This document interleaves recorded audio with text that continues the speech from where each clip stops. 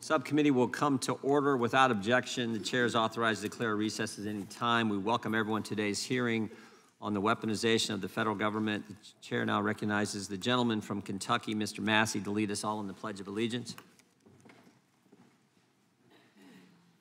I pledge allegiance to the flag of the United States of America and to the republic for which it stands, one nation, under God, indivisible, with liberty and justice for all. Appreciate the enthusiasm.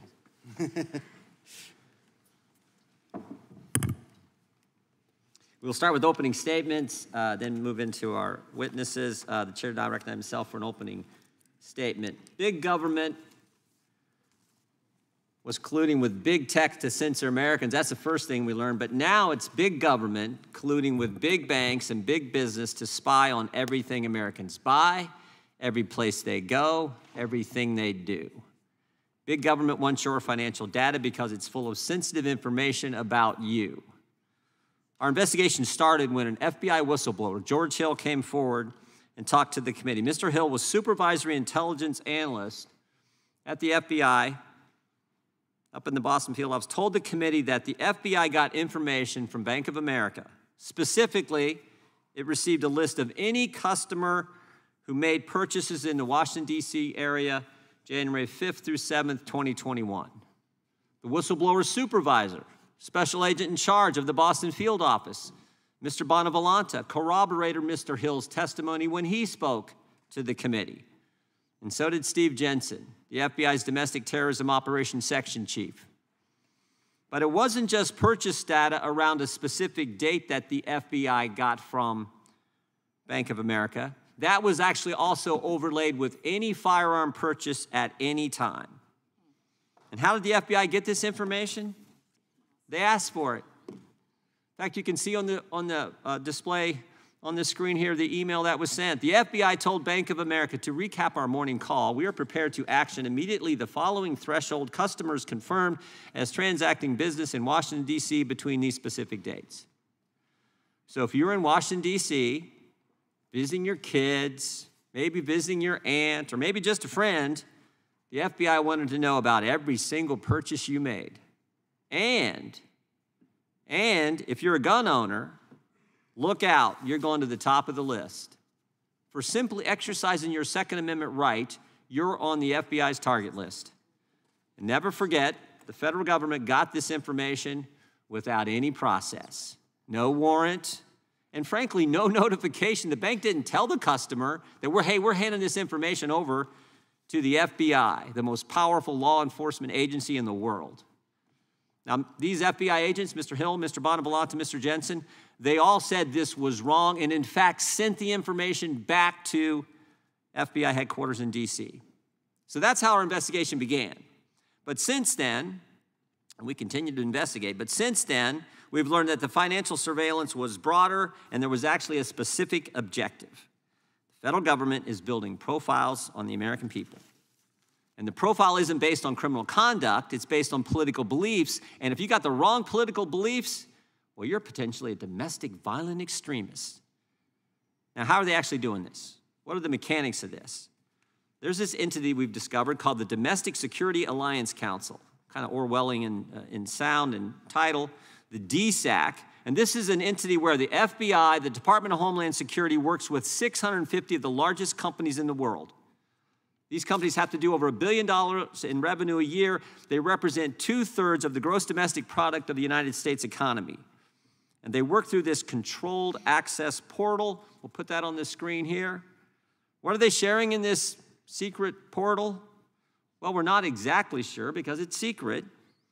But we do know that they share some information, share reports. And one of the reports we got, called a liaison information report, said this: any American who opposes firearm legislation, The easing of immigration restrictions and COVID mandates is someone banks should be watching because, again, they might be an extremist.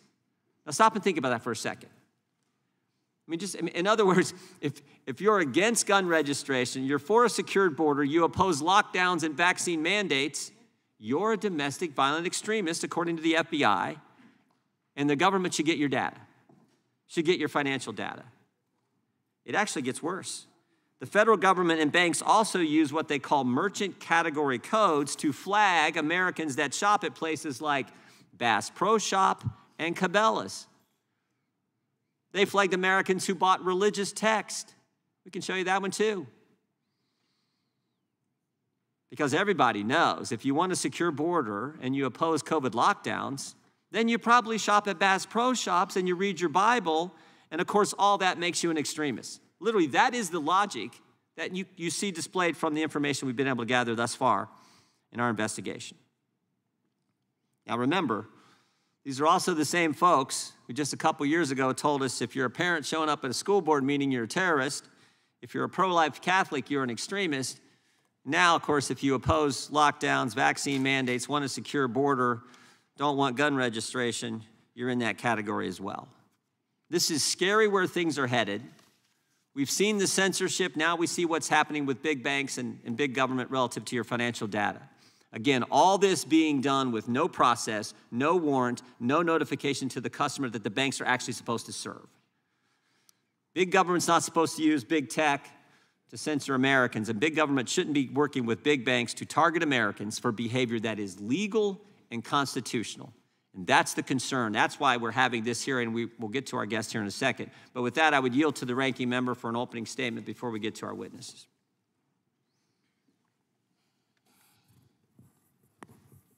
Thank you, Mr. Chairman, and good morning to everyone that's here at this hearing.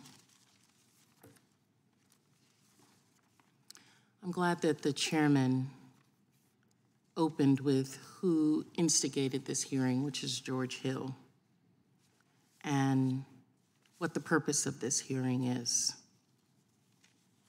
At the end of the day, the purpose of this hearing is to minimize what happened on January 6th and the lawful prosecution of individuals who were engaged in that practice. The chairman wants us to believe that people are being persecuted for their political conduct rather than their criminal behavior. So basically, he's trying to tell us that everyone who's been indicted and prosecuted for January 6th did not engage in criminal conduct. That's the logic of what he's saying, and we've just come so low in this house. It's just frightening to me what people will do to try and minimize the work of those individuals who came to this Capitol on January 6th. This entire Republican conspiracy theory was launched based on the testimony of a so-called whistleblower, George Hill. He appeared for a transcribed interview last year. Mr. Hill claimed that the FBI was using the Bank of America to survey Americans. All Americans? Not all Americans. Everyone who owns a firearm, as the chairman said? Not everyone who owns a firearm. The picking and choosing of language within an entire report is just inappropriate information given to the American people. Give them all of it so that they can see the true picture. Tell half a story, you're not telling the truth.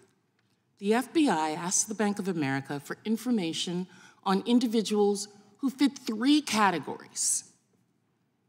People who came, that there is evidence that they were here on January 6th, that they purchased a firearm in the last 6 months, and, that's key, and, not or, and they plan to come back for the inauguration. And they know that they were coming back for the inauguration based on Airbnb purchases, hotel, RSVPs in the DMV area. And they were individuals who had come on January 6th and know that through those purchases as well. And these were not all of the people that they were looking at, but what was the purpose of this? It was to make sure that a January 6th event didn't happen on inauguration because people were talking about it. They talk, you had up there DMVs. Do we know what DMVs are?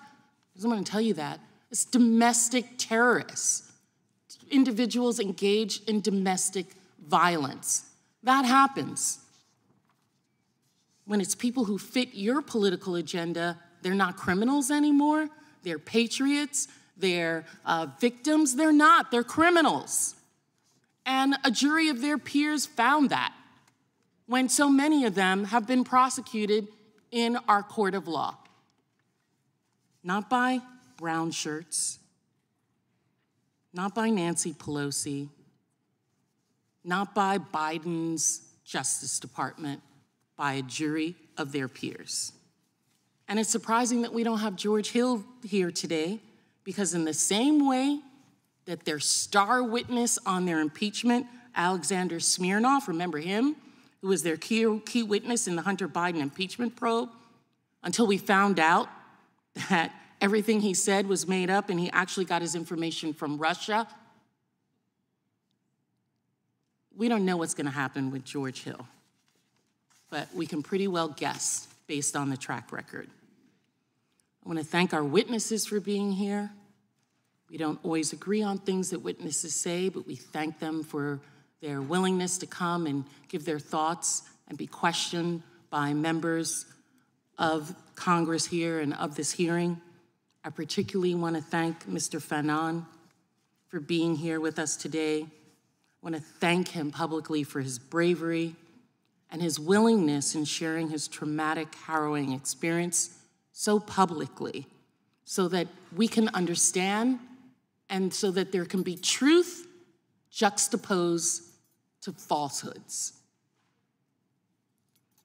I'm sorry for you and all the men and women who fought on the front lines, just steps away from this room that we are in today, to protect all of us in this building, from staff, from the architects of the Capitol, to members of Congress, to the young people who were here. My experience here today is nothing compared to what those officers went through. And Mr. Fanon, while those of us on the dais were being protected in insecure locations, some of us fearing for our lives, many of us on both sides of the aisle fearing for their life on that day that they've quickly forgotten about after visits to Mar-a-Lago, I want to thank you, because you saw it all, because you were out there. You didn't hide, you ran towards danger. You went out to meet the mob. You and your brothers and sisters in blue went out and did that. And I wanted to share just a reminder of what really occurred on that day.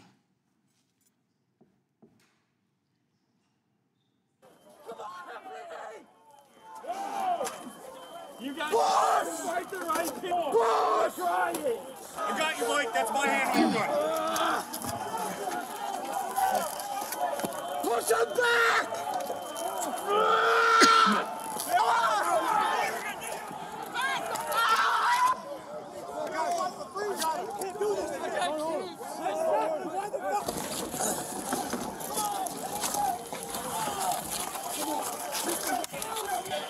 Clear medic! We need EMTs now! Mike, stay in there, buddy. Mike, it's Jimmy. I'm here. Mike. That's a battle scene. That's what that is. That's a battle scene. That is not political discord. That's criminal behavior. That's what that is. And while Capitol police officers were slipping in blood on the ground as they fought their fellow officers' fight in that insurrection, those of us who were in the Capitol, those members of Congress and staff were seeking shelter. And unfortunately, Mr. Fanon, you have met the times that we are in. You have given up your safety to secure truth. Unfortunately, many of my colleagues on the other side know the truth, but they're still seeking shelter from Donald Trump's hordes. They're still seeking shelter from the truth. They want to protect not just themselves, but their political careers, their jobs. They're hiding behind lies for that. We know what happened, not just by those videos and footage, but the nearly 1,000 convictions obtained against those rioters across an array of jurisdictions. Conviction from career prosecutors, not political hacks, with juries of the defendant's peers, everyday Americans who saw the evidence. Evidence that has been obtained by prosecutors and investigators have worked to hold these violent individuals accountable for their horrendous deeds. So, I got a lot of else that I could have talked about, but I guess we'll get to it. Gentlelady yields back. Without objection, all of their opening statements will be included in the record. We now introduce today's witnesses. Dr. Jordan Peterson is a psychologist, author, and professor emeritus at the University of Toronto. He previously taught at Harvard University and McGill University. He has published more than 100 scientific papers, hosts a popular podcast, hosts public lectures across the United States, Canada, Australia, and Europe, and offers online programs to help consumers better understand their personalities and themselves. Dr. Peterson has been targeted for his views on the importance of free speech and traditional values and has warned of the dangers of debanking political opponents as he is seen in Canada. Mr. Brian Knight is Director of Innovation and Governance at the Senior Research Fellow at the Mercatus Center. He has research published widely on financial regulation, including the creation of pro-innovation regulatory environments, the role of regulation for credit markets and consumer protection, and the sharing of data between financial institutions, their regulators, and other federal entities. Mr. Jeremy Tedesco serves as Senior Counsel and the Senior Vice President of Corporate Engagement at the Alliance Defending Freedom. In these roles, he works to advance free speech, religious freedom, and human dignity in companies. He also works to prevent political and religious debanking at major financial institutions. I actually believe the Alliance for Defending Freedom is one of the entities targeted by the government in some of this correspondence, so we appreciate you being here as well. Mr. Norbert Michael is Vice President and Director of the Center for Monetary and Financial Alternatives at the Cato Institute. He has researched and published on issues pertaining to financial markets and monetary policy, including the Bank Secrecy Act, important piece of legislation that needs change. In particular, he has advocated for reforms that advance individuals' rights against government overreach and protecting personal financial privacy. Mr. Michael Fanon is a law enforcement analyst, security consultant, and firearms instructor. He previously served for 20 years as a police officer with the D.C. Metropolitan Police Department. We welcome our witnesses and thank them for appearing today. We'll begin by swearing you in. Would you please rise and raise your right hand?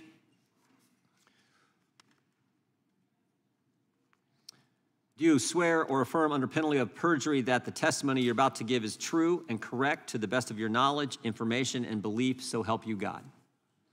Let the record show that the witnesses have answered in the affirmative. Thank you. You may be seated. Please know that your written testimony will be entered into the record in its entirety.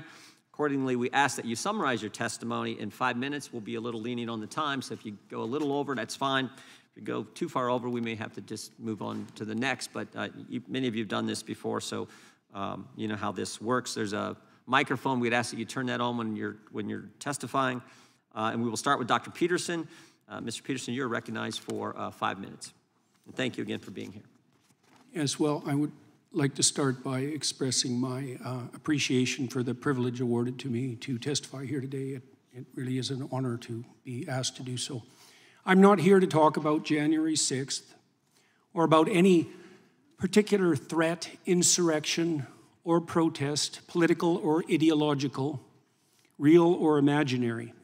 I'm here to talk about the already extant and expanding collusion of government and corporation in restricting the individual freedom and autonomy upon which the productive, generous, and stable psyche, economy, and state are themselves necessarily founded. I'll begin my comments, therefore, in the most general terms to shed light on the mounting problem. There are now 700 million CCTVs in China under the rule of the Communist Party.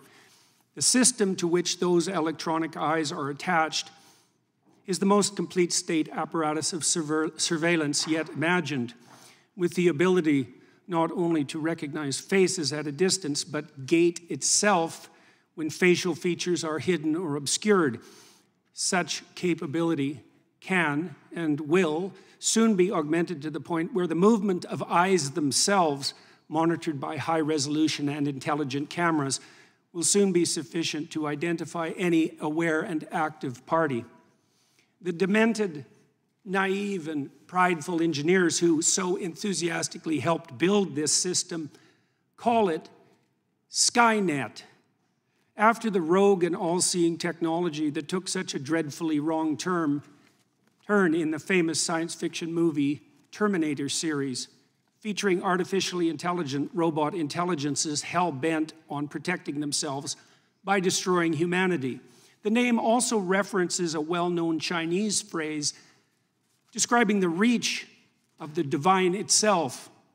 The net of heaven is vast, yet it misses nothing, which aptly describes the capabilities of the new state apparatus.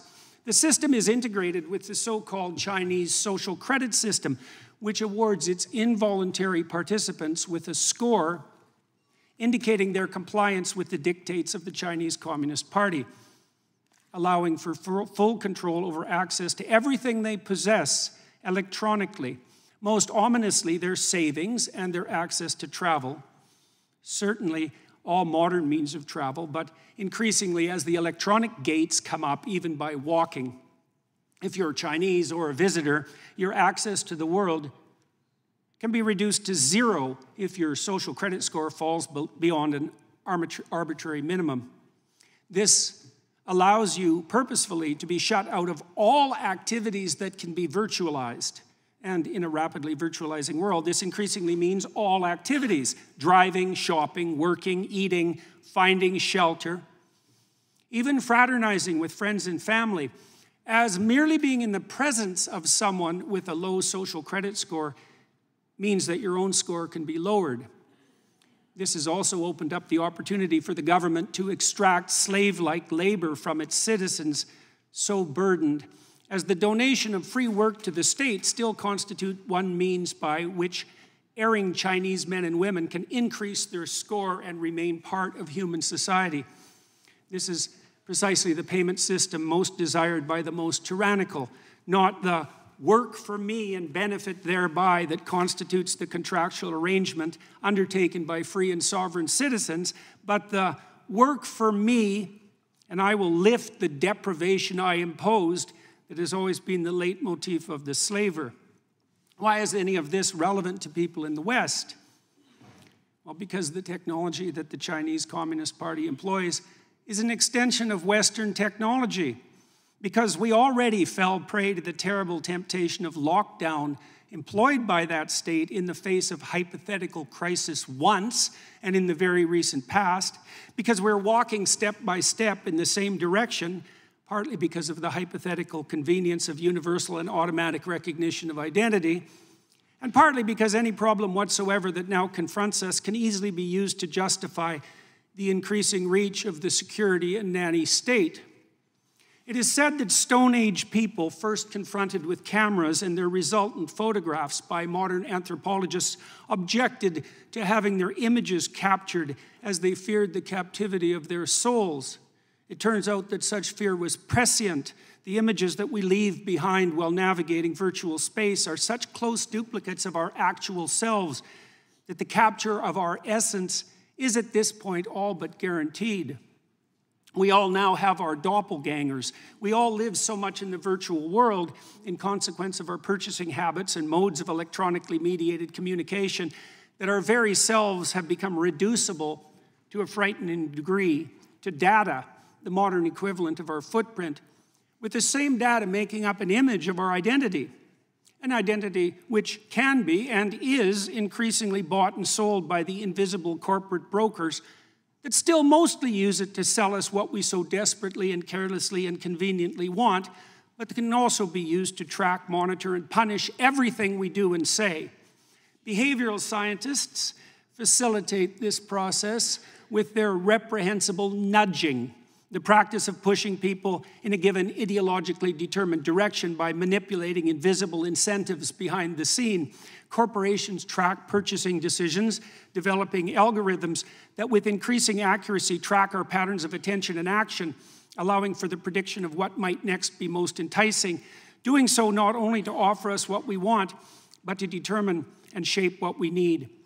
Governments can and are colluding with these corporate agents to develop a picture not only of our actions, but of our thoughts and words, so that deviation from the desired end can be mapped, rewarded, and punished. The development of a digital identity and currency is nothing more than the likely end consequence of such inclinations, and the combination of both can and will facilitate the development of a surveillance state, the scope of which optimistic pessimists of totalitarianism such as George Orwell could scarcely imagine.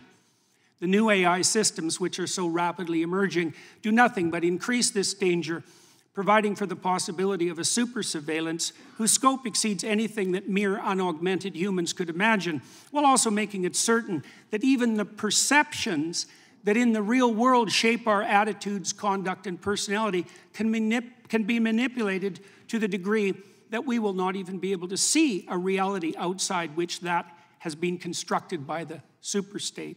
The ultimate fascist collusion between gigantic self-interested corporations and paranoid, security-obsessed anti-human governments.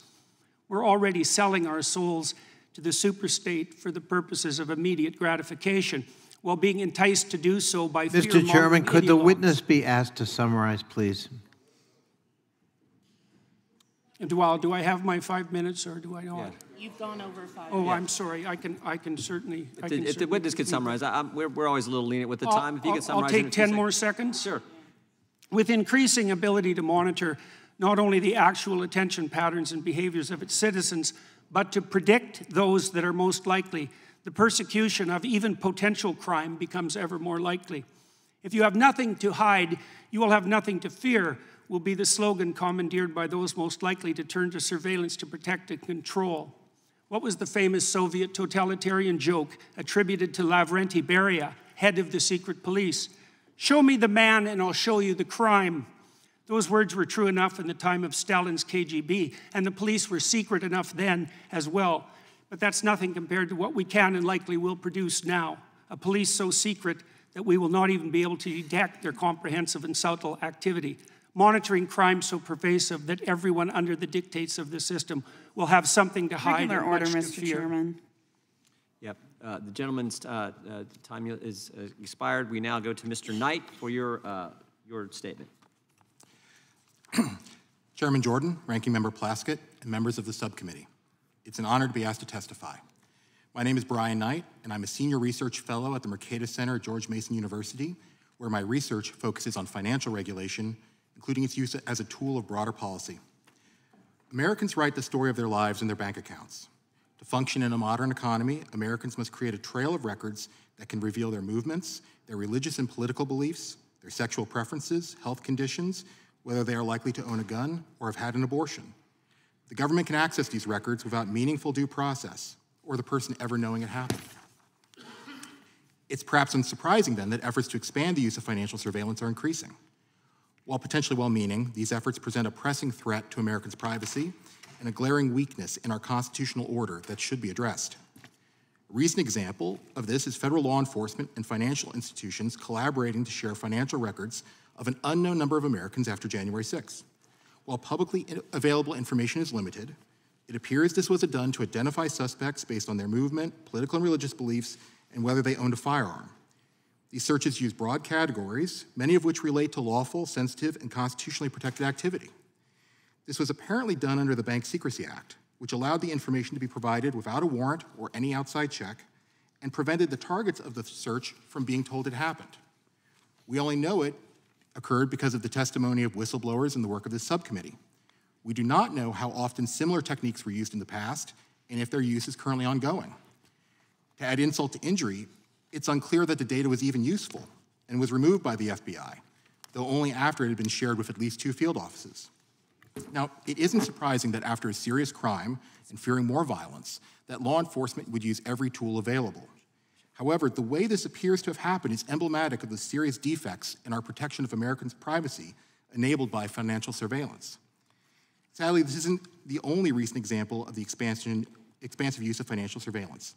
There are currently efforts to distort the financial system to turn it into a tool to track constitutionally protected behavior, including firearms purchases. Advocates of this approach argue it will help prevent violence, especially mass shootings. To be sure, this is a noble aspiration. However, it is unlikely the effort will accomplish its goal, while imposing significant costs to privacy, trust, and the ability of our anti-money laundering system to fulfill its legitimate ends, as well as encouraging a broader escalation of surveillance. As discussed in more detail in my written testimony, our problem is that our financial system provides a convenient, almost one-stop shop where, without the constitutional protections that apply to similar information elsewhere. It's too easy for the government to obtain a comprehensive and retrospective, though not perfect, picture of a person's life without due process. A further problem is that the Bank Secrecy Act is opaque by design. Banks are prohibited from alerting the target of a report. This prevents most citizens whose information is shared from challenging the law in court, removing one of the core means we use to check government excesses. Congress has also been kept in the dark about the effectiveness of the BSA, despite requiring reports revealing the system's effectiveness be provided by law. In fact, a bank apparently even refused to share information with the subcommittee based on the Bank Secrecy Act's confidentiality requirements. It even appears that the agencies that administer the BSA and use the BSA lack a full or even partial picture of how the information is used, how useful it is, and how long it takes for government to act on it. We have these problems due to a combination of technology, bad law, and bad Supreme Court precedent, the latter of which thankfully may be finally coming under question, but we cannot and should not rely on the court. As discussed further in my written testimony, Congress should reform our financial surveillance system, especially the Bank Secrecy Act, to restore proper protection for Americans' privacy. Importantly, and I want to emphasize this does not mean that law enforcement could not access the information. Rather, it means that the access would be done pursuant to due process. To be clear, I'm not here to impugn anyone's motives, but good intentions can pave the road to hell. And our history is unfortunately replete with times when, motivated by real threats, we have violated the rights of Americans, often without benefit, and to our later regret. We should learn from those mistakes and get off the path I fear we're currently taking, which will provide us with neither liberty nor security. Thank you. Thank you, Mr. Knight. Mr. Tedesco, you are recognized for your opening statement. Chairman Jordan, Ranking Member Plaskett, and distinguished members of the Select Subcommittee, good morning. It's an honor to be here. My name is Jeremy Tedesco, and I serve as Senior Counsel and Senior Vice President of Corporate Engagement for Alliance Defending Freedom. Yesterday, this subcommittee released documents that show that the U.S. Treasury Department's Financial Crimes Enforcement Network colluded with big banks to monitor their customers to identify domestic threats, and shared a list of so-called hate groups published by the hyper-partisan Institute for Strategic Dialogue to help them do so. Echoing the discredited and morally bankrupt Southern Poverty Law Center, the ISD list includes ADF, where I work, as well as other mainstream religious and conservative organizations like Family Research Council, Liberty Council, Pacific Justice Institute, and Ruth Institute. Simply put, the federal government appears to have swept up Christian and conservative organizations in its domestic terrorist dragnet. This Orwellian surveillance of American citizens has no place in a free society. Neither does the federal government's weaponization of the financial industry against peaceable religious and conservative groups. Our story is just one of many, demonstrating the increased rise and threat of viewpoint-based debanking. In 2023, Bank of America closed the long-standing bank account of Indigenous Advance Ministries, a Christian nonprofit that helps impoverished widows and children in Uganda. The bank also closed the account of a local Tennessee church that donates to that ministry. The bank claimed it no longer wanted to serve their business type, and that Indigenous Advance exceeded the bank's risk tolerance. The bank's abrupt decision created a logistical nightmare for Indigenous Advance and inflicted real harm on the populations they serve. The list goes on. JP Morgan Chase debanked the Arkansas Family Council for being high risk. and never provided a credible reason for canceling the account of former U.S. Senator Samuel Brownback's organization, the National Committee for Religious Freedom. And Wells Fargo denied payment processing to the pro-life group, the Ruth Institute, because it was a hate group. These debanking stories and many more highlight the systemic risk of political and religious bias that pervades the financial industry, particularly at the largest banks and payment processors. These institutions maintain reputational risk policies that allow them unfettered discretion to punish customers who have, in their view, problematic political or religious views. Many also have prohibitions on hate speech and intolerance that require the institution to make subjective and value-based judgments on a customer's viewpoint. Both types of policies are vague and ambiguous, sweep in broad swaths of content, chill constitutionally protected speech, and erode economic freedom. Worse, government regulators can all too easily wield their outsized power over financial institutions to pressure them to leverage reputational risk policies, hate speech policies, and similarly vague language against disfavored views, all with virtually no public accountability. Financial institutions, in turn, can hide behind that same shield to discriminate without ever explaining it to the customer, regardless of whether the action was prompted by government pressure.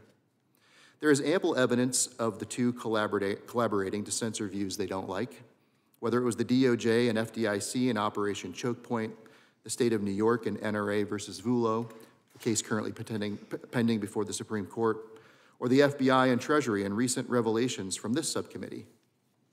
Each of these incidents show that the government can and will weaponize the financial marketplace against Americans for political benefit. Several factors exacerbate this risk. Banking regulators have expansive authority over banks' day-to-day operations and decisions. Both the government and banks have shown an unsettling willingness to increase data collection practices around customers' speech and religious exercise. And most banking supervision is shrouded in secrecy. The government props up many of these institutions with bailouts, subsidies, and an anti-competitive chartering system. Due in part to these benefits, the top 5 banks control over 50% of the market for deposit accounts.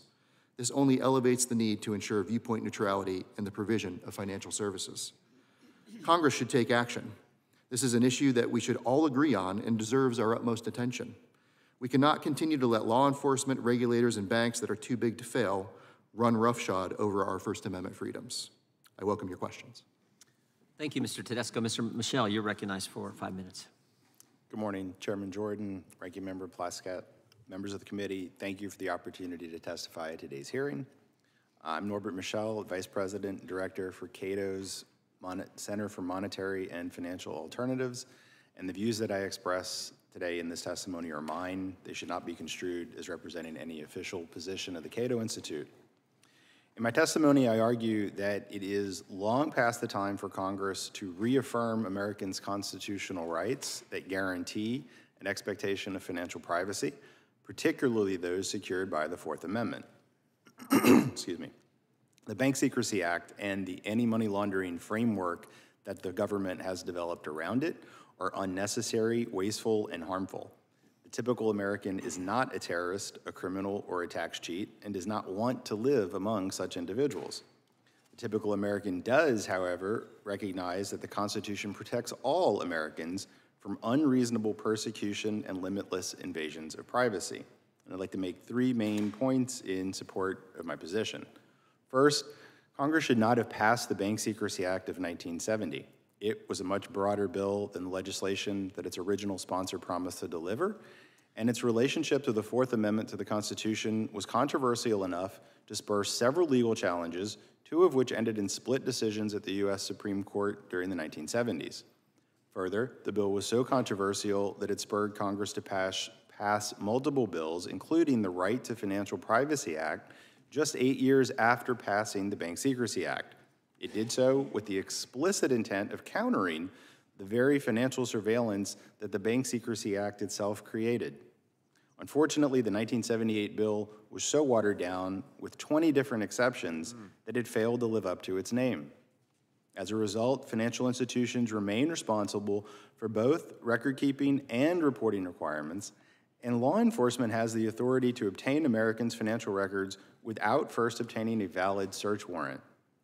The so-called third-party doctrine born largely out of those Supreme Court decisions in the 1970s, excuses this legal status by effectively claiming that bank customers have no expectation of privacy from the government once they give their information to the bank. Much like the dissenting justices of those cases, I believe this logic defies all reasoning. There is simply no sphere of our lives that would remain free of government involvement, surveillance, and control if it were taken seriously. Second, the agencies themselves have failed to demonstrate how the Bank Secrecy Act regime provides a net benefit, and it has merely created an information overload for federal agencies through excessive reporting.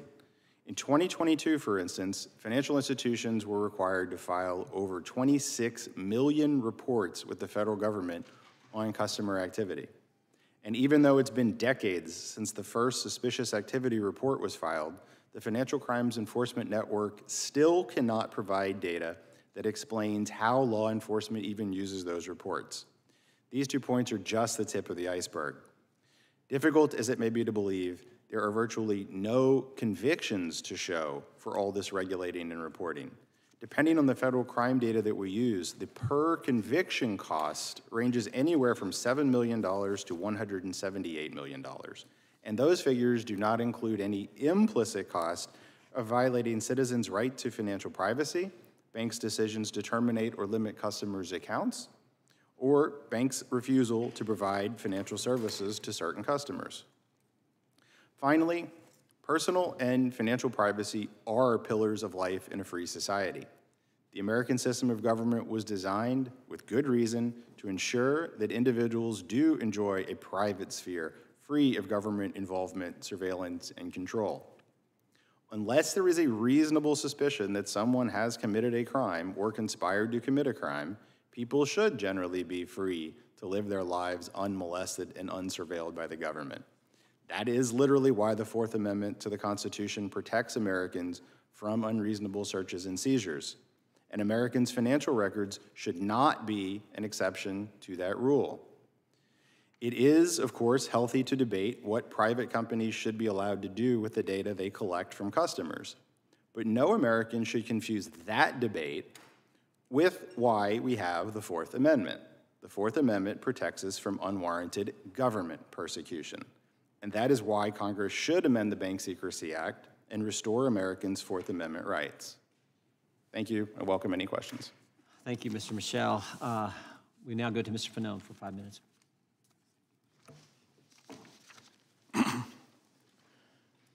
Mr. Chairman and members of the committee, thank you for inviting me here today to answer questions regarding the events that occurred at the United States Capitol on January 6, 2021. I would like to tell you that I've forgotten some of the events of that day, or that my recollection is not as clear as it once was. But that would not be the truth. The events of January 6th are as vivid to me now as when they occurred over 3 years ago. While the physical scars of that day have healed, the emotional scars remain.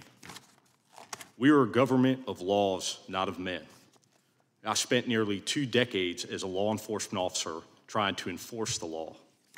My career began in the United States Capitol as a Capitol Police officer and ended when called upon as a Metropolitan Police officer to protect the Capitol against a mob of people.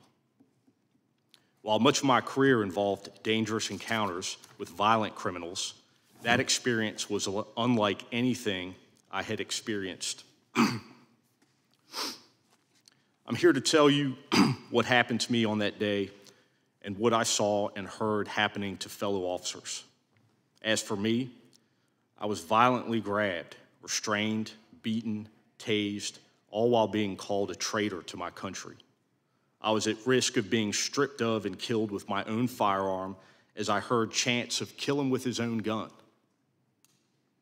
My body camera video captured the violence of the crowd directed towards me during those very brutal moments. The portions of the video I have seen remain extremely painful for me to watch, but doing so is crucial to fully understand what really happened that day and the extent of the violence. During those moments, I remember thinking that there was a good chance that I could be killed, and my thoughts were of my children who may lose their father. While I'm here to share my experience, I know that hundreds of other law enforcement officers responded that day. They were outnumbered and acted with tremendous bravery to protect the Capitol and all those present inside who serve our country. Those officers have sustained injuries, both physical and emotional. They too have been scarred, some visible and some that cannot be seen. I think of them often, like my partner, Jimmy Albright, who dragged me to safety while I was unconscious and who drove me to the emergency room, though injured himself.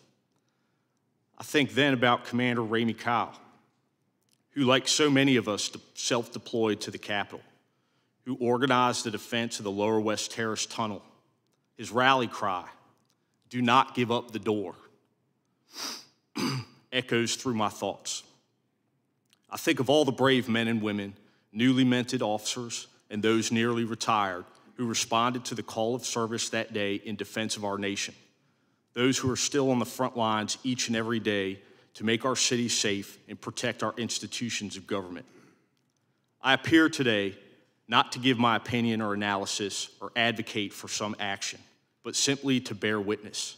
I leave whatever actions to be taken to your wisdom and where we go as a nation to the American people. I have no agenda or affiliation.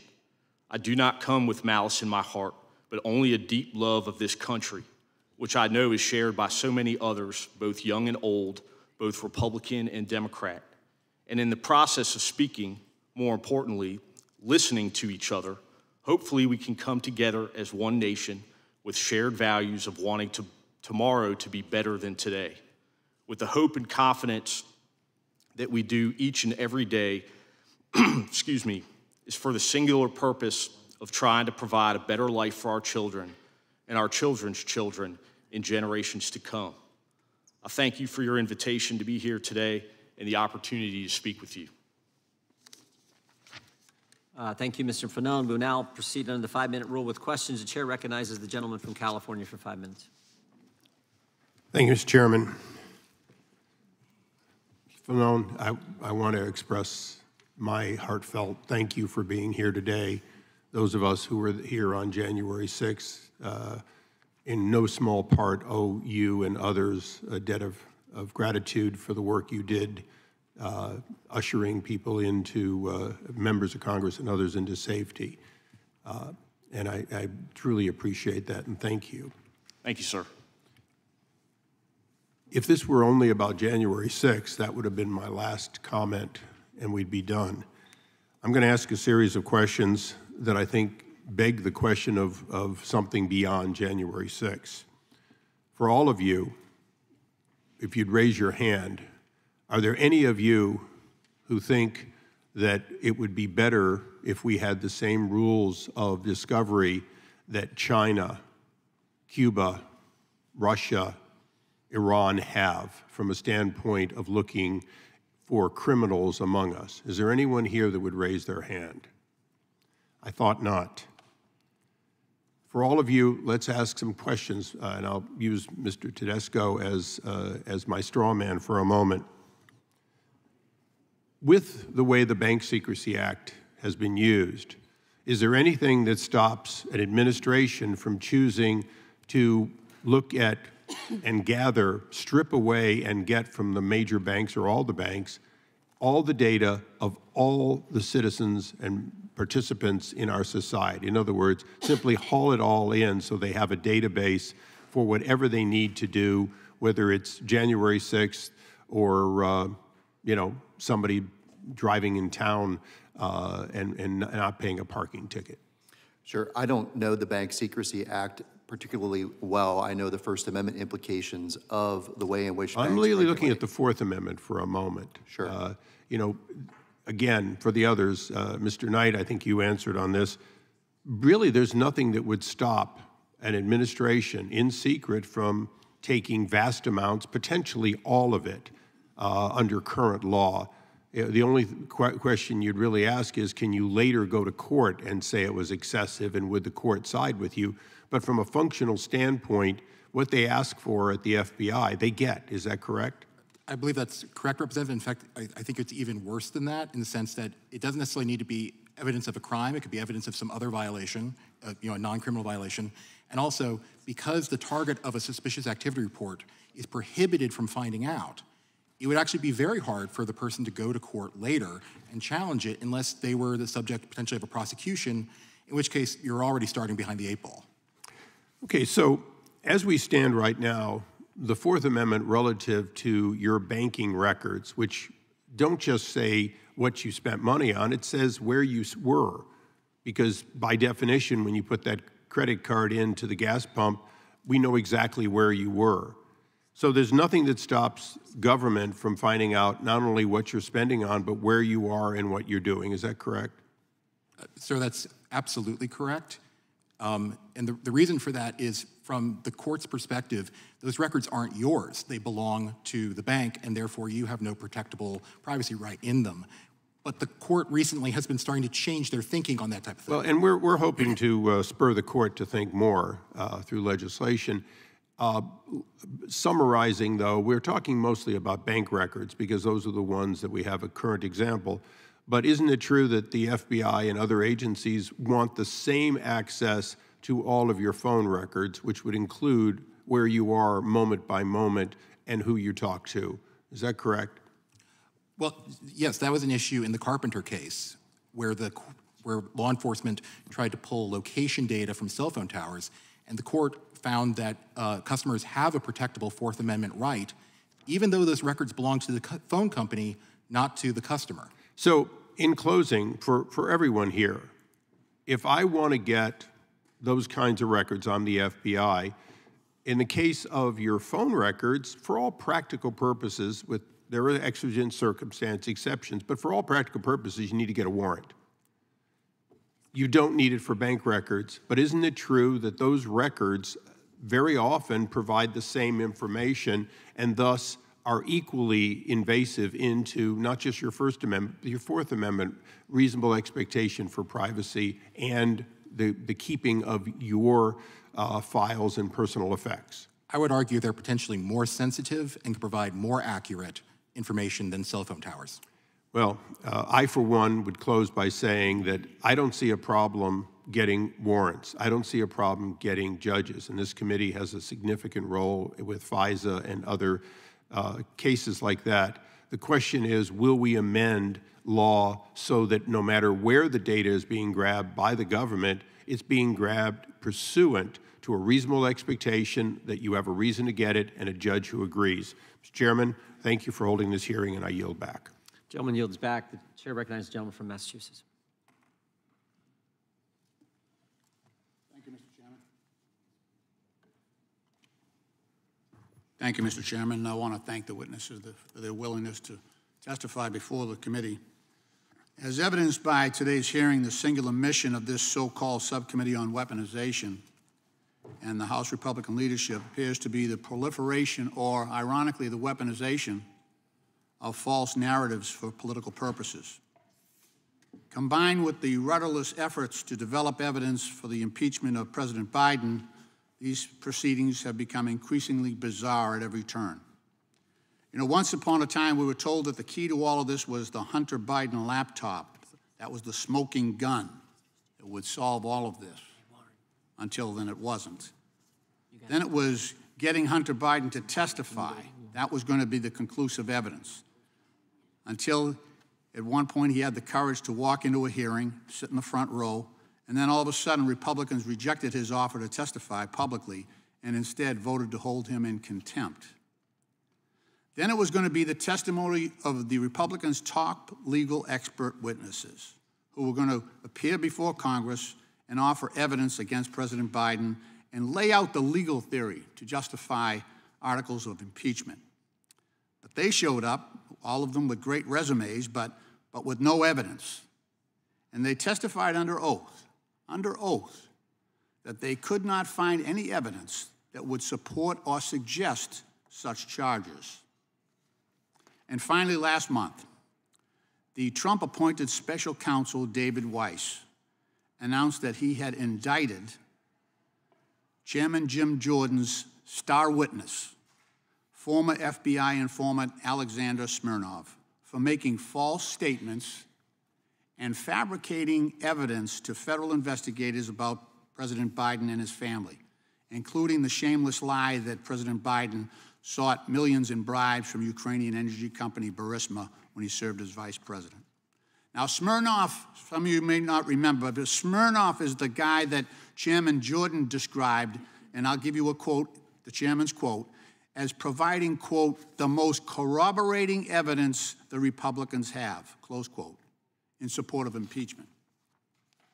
So given that Smirnov is being charged by the Republican Trump-appointed special counsel for lying and fabricating evidence, and the pathetic show that the Republicans have put on so far, that assessment is probably correct. He's probably the best they've got. Now the chairman of this subcommittee is determined to obscure the facts surrounding January 6th. Today's hearing appears to be based on the false narrative that conservative Americans and even Bible purchasers are the targets of pervasive and baseless financial surveillance by the federal government. It also follows statements made by several House members downplaying the attacks that Officer Fanon has described at the U.S. Capitol complex as, quote, acts of vandalism, close quote, and a normal tourist visit. That could not be further from the truth. As reported by the Bipartisan Select Committee on January 6th in its final report, our nation endured an insurrection that specifically sought to violently block congressional certification of the 2020 presidential election. The sheer scale of the mob violence that you saw on the video earlier and the lawlessness that was exhibited that day tested the very fabric of our democracy, with rioters savagely beating law enforcement officers like Officer Fanon amid repeated crowd chants such as, hang Mike Pence, shoot him with his own gun. The Republican vice president, hang Mike Pence. That's what makes you an extremist. That's what makes you a terrorist.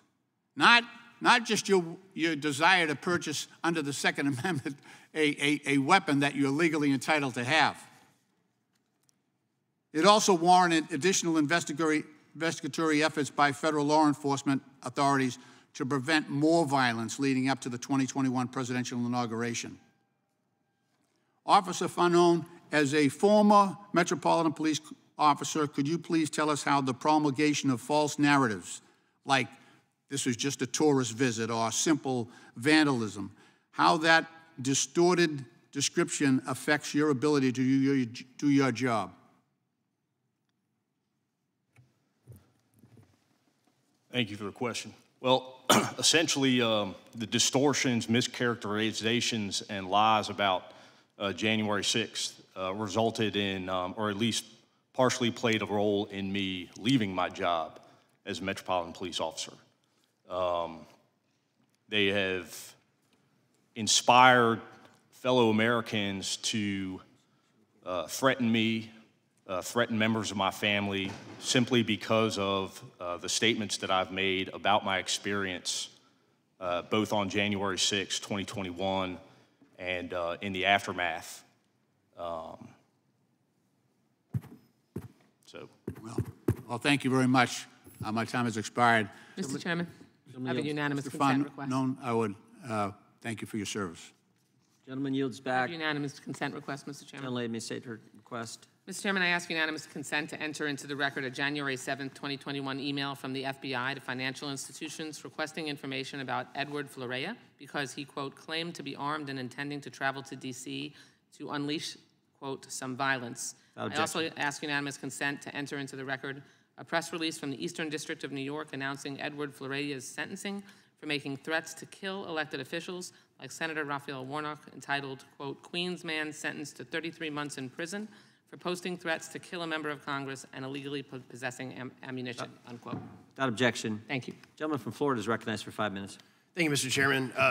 It's just sitting up here listening to y'all's testimony. It's just absolutely insane, the level of the deep state acting to go after pro-life groups, pro-gun groups that you, Mr. Tedesco, taught, the Arkansas pro-life group that now they can't even bank at the bank that they were banking at because of their political beliefs.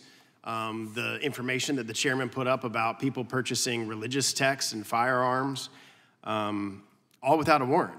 I mean, you know, you go to law school and they teach you constitutional law and the Fourth Amendment and all these things that have to happen in order for the government to get information about you or to search your information. And all of this is happening without even the person knowing that it's going on, without a warrant, without an ability to even to defend themselves. In the aftermath of the 2020 presidential election, the Financial Crimes Enforcement Network, FinCEN, at the U.S. Department of Treasury told major banks to be on the lookout for customers using credit and debit cards for the purchase of legal firearms.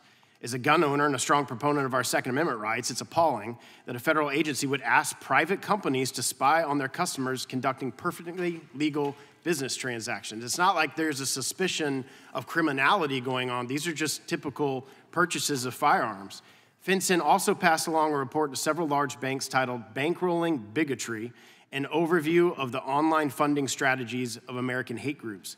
Included among those supposed hate groups is the Alliance Defending Freedom, which is represented before us today by Mr. Tedesco. I found this characterization curious because the ADF that I know is anything but a hate group. ADF defends Americans' God-given right to religious liberty in courts around this country, but it seems the Biden administration views advocacy for religious liberty as hate these days. That says far more about the administration than it does about ADF. President Obama once infamously remarked that many conservative Americans cling to guns or religion, and given FinCEN's actions, it seems that President Biden's administration shares the same hostility for millions of Americans like me who proudly cling to our First and Second Amendment rights. Mr. Tedesco, what's your reaction to your organization being identified as a hate group in a report shared by a government agency? It's unbelievable that that is being used by the federal government to advise banks on domestic terrorist threats. But I think the bigger point here is that the concept of hate is a tool of suppression. And on top of that, that kind of language, hate speech and similar kinds of vague concepts are permeated throughout the financial industry and are used to shut down events and to debank people. JP Morgan Chase has used it several times. Arkansas Family Policy, they said was high risk. They shut down an event by Defense of Liberty. On behalf, Donald Trump Jr. was speaking at it. They shut down that event on the basis of a hate policy.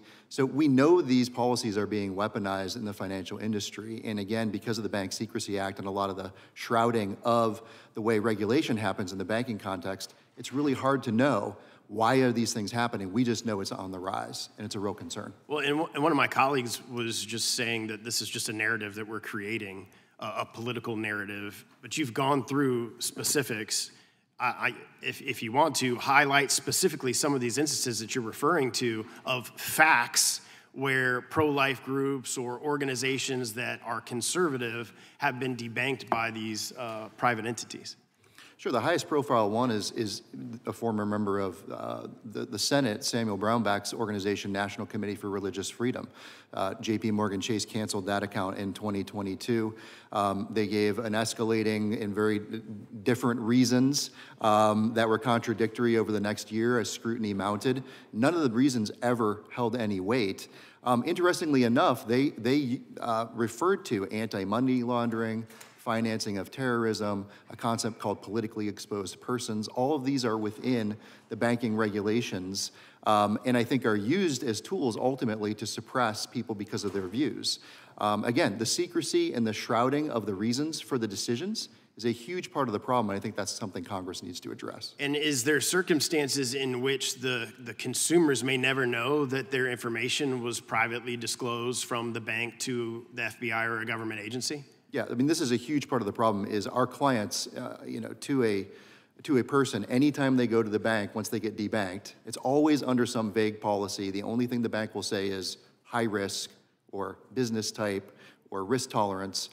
Every time they go back and ask for an answer, a specific reason, the bank just stonewalls them. And so they can't get access to the information. I only have a couple seconds left. So what is your recourse if you do find out? So let's say, because I basically ticked a lot of those boxes that were referenced, firearms, Bibles, religious texts.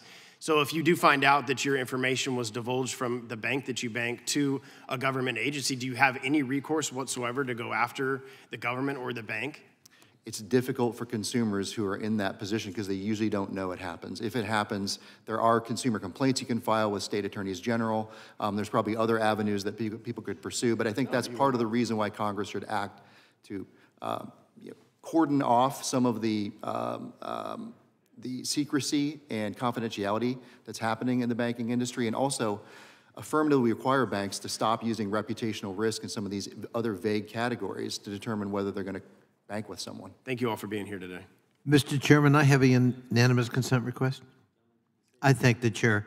I ask unanimous consent to enter into the record the FBI's situation report sent to financial institutions with respect to an explicit and clear threat on January 16, 2021, with respect to the inauguration. I thank the chair. Gentlelady from California is recognized.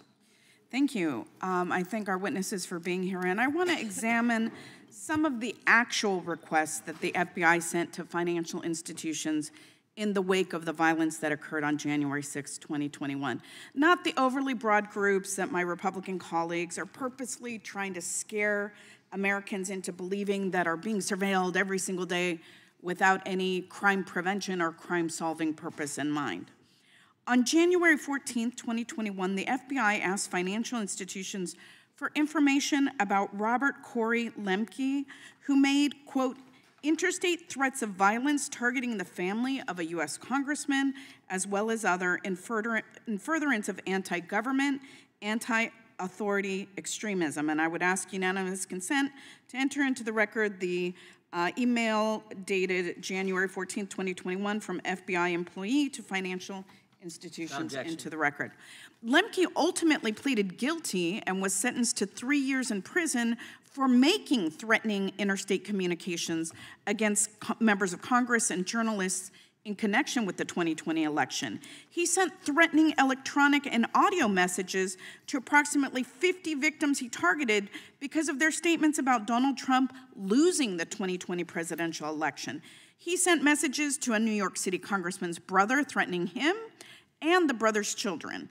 He sent messages to the family of a journalist, and I would ask unanimous consent to insert into the record the press release entitled California Man Sentenced to 3 years in Prison for Making Threats Against Political Officials and Journalists Relating to the Outcome of the 2020 Presidential Election. Without objection.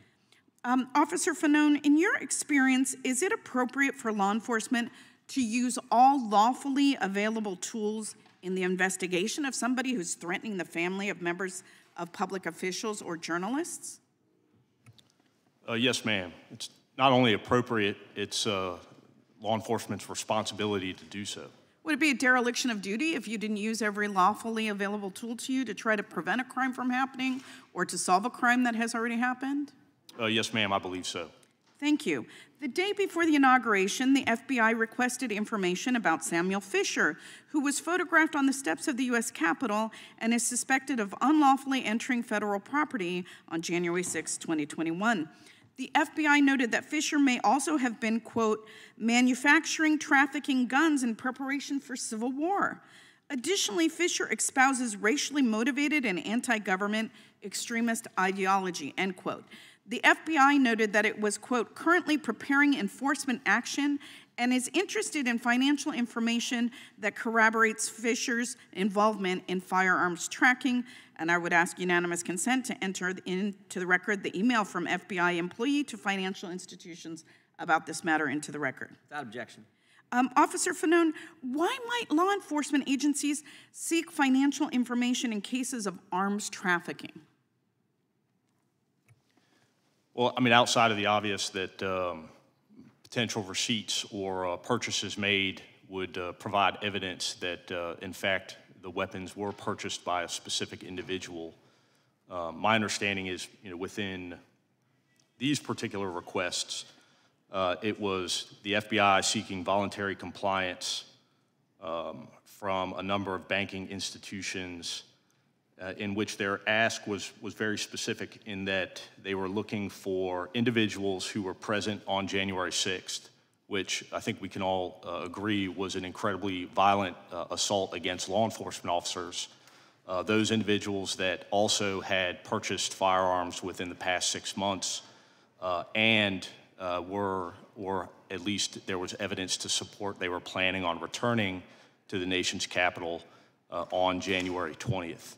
So they weren't just looking for people based on their beliefs. There were 3 different criteria that they were using that all had to be present in order to do this search. Is that correct? That's my understanding, yes. Great. Samuel Fisher, by the way, was arrested the very next day, and when he was arrested, FBI agents found over 1,000 rounds of ammunition and several weapons, including an illegally modified AR-15 rifle and machetes in his Upper East Side apartment and his car. Fisher, by the way, wrote after the Capitol riot, quote, "Seeing cops literally run was the coolest thing I've ever seen in my life," end quote. And I would ask unanimous consent to insert into the record that New York Times article entitled "Dating Coach Charged in Capitol Riot Gets Prison Term for Gun Crime" into the record. This is a clear example of people committing criminal acts that my colleagues across the aisle are claiming are the victims, the innocent victims of surveillance. But in reality, the FBI was doing their job. They were working to prevent threats to the inauguration and to hold January 6th rioters responsible for their criminal actions. Officer Fanone, I want to thank you for being here today, and I appreciate your willingness to bear witness to what really happened on January 6, 2021, and just to dispel these overly broad, fear-mongering tactics that innocent Americans are being surveilled simply because of their beliefs or their religion. And with that, I yield back the balance of my time. The gentleman yields back. The chair recognizes the gentleman from Florida for 5 minutes. Yield to Mr. Jordan. I think jump for you. Mr. Knight, do you need a gun registration list if government can just go ask the banks every time some customer purchases a gun? Well, the banks won't know if you purchased a gun per se, but your bank records can be a pretty good, though not perfect, registration for almost anything. But my point is it's almost like a backdoor registration, right? Yes, one of the challenges is that highly sensitive information can be accessed through financial records that otherwise is constitutionally protected. Yeah. Dr. Peterson, do you think they're just going to stop with conservatives? I mean, my history tells us that the cancel culture mob, the surveillance state, whatever you want to call it, it doesn't just, they never are satisfied with just certain people. It always expands. And I'll give you an example. A few years ago, Senator Feinstein, iconic Democrat senator from the great state of California, the folks in San Francisco renamed the Dianne Feinstein Elementary School. They took her name off the school because they found that she said something like 40 years ago that the cancel culture mob didn't like. So even a liberal Democrat senator wasn't good enough for the mob. They came after her too. And this is the thing that scares me. We've invited probably more Democrat witnesses in front of this committee than any other committee, because we invite Democrats to come in and say we respect the First Amendment, Second Amendment, Fourth Amendment, respect the Constitution. My concern is it never just stops with certain people. It always goes further. Do you agree with that? Well, the reason I prefaced my remarks with an insistence on nonpartisanship is because the danger posed by this increasing ability of governments and large corporations to collude threatens everyone's freedom equally. And it could well be that at the moment, and this is, I think, the case the Republicans here are trying to make, is that the people who are in the sights of that collusion tend to have more conservative leanings, but that will shift in a moment whenever the political tides shift. And we're concentrating in this hearing a fair bit on the specific events of January 6th, a very partisan issue that produces a very intense partisan divide, but we're not addressing the fundamental issue here directly, which is that our new technology enables a mode of surveillance that's so intense and all-pervading that no one will escape its purview regardless of their political views. No, I think that's exactly right. And there also seems to me, and I'll go to Mr. Tedesco, there seems to be a pattern emerging. I'm going to take you back to when we first kind of started getting into this issue with the somewhat famous now school board's memorandum from the Department of Justice. And I know you probably remember what I'm talking about here, Mr. Tedesco. But the opening sentence of the Attorney General's document, this memorandum, says, in recent months, there's been a disturbing spike in harassment, intimidation, threats of violence against school administrators, board members, teachers, staff who participate in the vital work of running our nation's public schools. At the hearing where we had the Attorney General, I asked him a simple question. I said, you make that opening statement as the basis for why you need this memorandum to go after moms and dads showing up at school board meetings. What was that first sentence based on? And he told us it was based on the National School Boards Association, the memorandum they put out. And the same thing happened to you guys, because we had some entity here called the Global Disinformation Index puts out this information, and then the government uses that information as the basis to say you're some terrorist group. That is frightening, that our government, because FinCEN, the Treasury Department, used what some agency put out, or not agency, some entity put out as the basis to say you guys are some hate group or some terrorist group. Yep. I find that alarming, and particularly the pattern that it, I guess two doesn't make a pattern, but it sure makes you start to wonder. Your thoughts, Mr. Tedesco? Sure. The FBI used the SPLC's report on radical traditional Catholics to target them as well in the interim between the Moms for Liberty and parental rights groups and what's going on today. I think it's very alarming that the government uses these obviously partisan and discredited third-party, arbiters of truth who really are just promoting their own political agenda and trying to do damage to their perceived political enemies to make decisions about anything, let alone sending them to financial institutions as part of some kind of financial surveillance scheme. Yeah. Some left-wing group says you're bad. Oh, then the government's going to use that information to send out to banks and say, you might want to be concerned about this. You maybe want to debank these individuals. That is a frightening world. And the point is, I don't think it's going to be just limited to conservative people in the future. Because we've already seen examples. There were people in Black Lives Matter who got targeted during the summer of 2020 when all the protests were happening around the country. And I disagree with some of the things, a lot of the things that happened that summer, but I also don't like the fact that they're going after liberals either. That's a scary thing. And then there used to be an agreement in both parties that First Amendment activity should be protected. Second Amendment activity, your right to privacy should be protected. But unfortunately now it's gotten way too partisan. With that, we will go to the other side. The gentlelady from Florida is recognized. Thank you, Mr. Chairman. For nearly 20 years in this chamber, I know I've heard time and again Republicans claim that they backed the blue. Just recently, Chairman Jordan put out a press release around the Law Enforcement Appreciation Day resolution, which said, when it comes to supporting the police, quote, Republicans put words into action, unquote. Yet when it comes to walking that walk, Republicans too often take a seat. Just yesterday, we took a vote on a bipartisan spending bill that includes funding for our criminal justice programs. Of the Republicans that make up this committee, a handful of you voted against it. That, of course, would mean less funding for state and local law enforcement agencies and more criminals on our streets and in our neighborhoods. That no vote means no funding for the Internet Crimes Against Children program, a key law enforcement tool that keeps online predators away from our children. Those actions sure don't back the blue, and now today, Republicans want to target law enforcement yet again. This time, they purposefully downplay the heinous violence that injured and traumatized hundreds of Capitol Police officers in the January 6th insurrection, perhaps the most infamous assault on law enforcement in recent American history. Specifically, our Republican colleagues are taking aim at the ability to use financial records as a tool to prosecute the coup plotters, the criminals who attempted to stop the legitimate constitutional transfer of power in Congress. These are the very financial tools that help hold to account the people who tried to overthrow a presidential election. Officer Fanon, thank you so much for repeatedly testifying about your experiences. I'm sure it isn't easy, as you mentioned, to relive these traumatic moments. Could you describe some of the violence briefly that Capitol Police officers were subjected to on January 6th?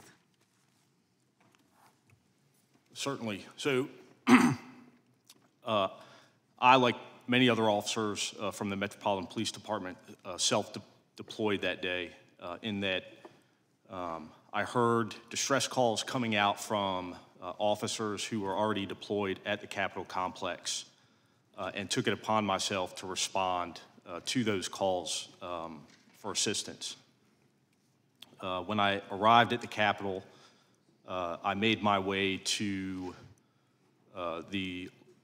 what's referred to as the Lower West Terrace Tunnel in response to a specific distress call coming from officers that were defending that tunnel against a large group of violent rioters that were trying to gain access. Thank you. When I entered the tunnel, I observed about 40 or 50 DC police officers and a few U.S. Capitol police officers attempting to hold back the violent mob. The officers were being assaulted with a variety of different weapons, everything from metal poles, 2x4s, aluminum baseball bats, batons and other police equipment that had been stripped from police officers themselves were then used against officers. Thank you, Officer Fanone. Thank you. I'm sorry, I want to just make sure I can get some other items in. The video that we saw earlier was disturbing. In a video that I don't have time to show, you can hear words like traitor being yelled at police officers and shouts like F the blue. 5 police officers who served at the Capitol died in the aftermath of the insurrection. Officer Fanone, what's your response to those who say that no police officers were killed by the events on January 6, 2021?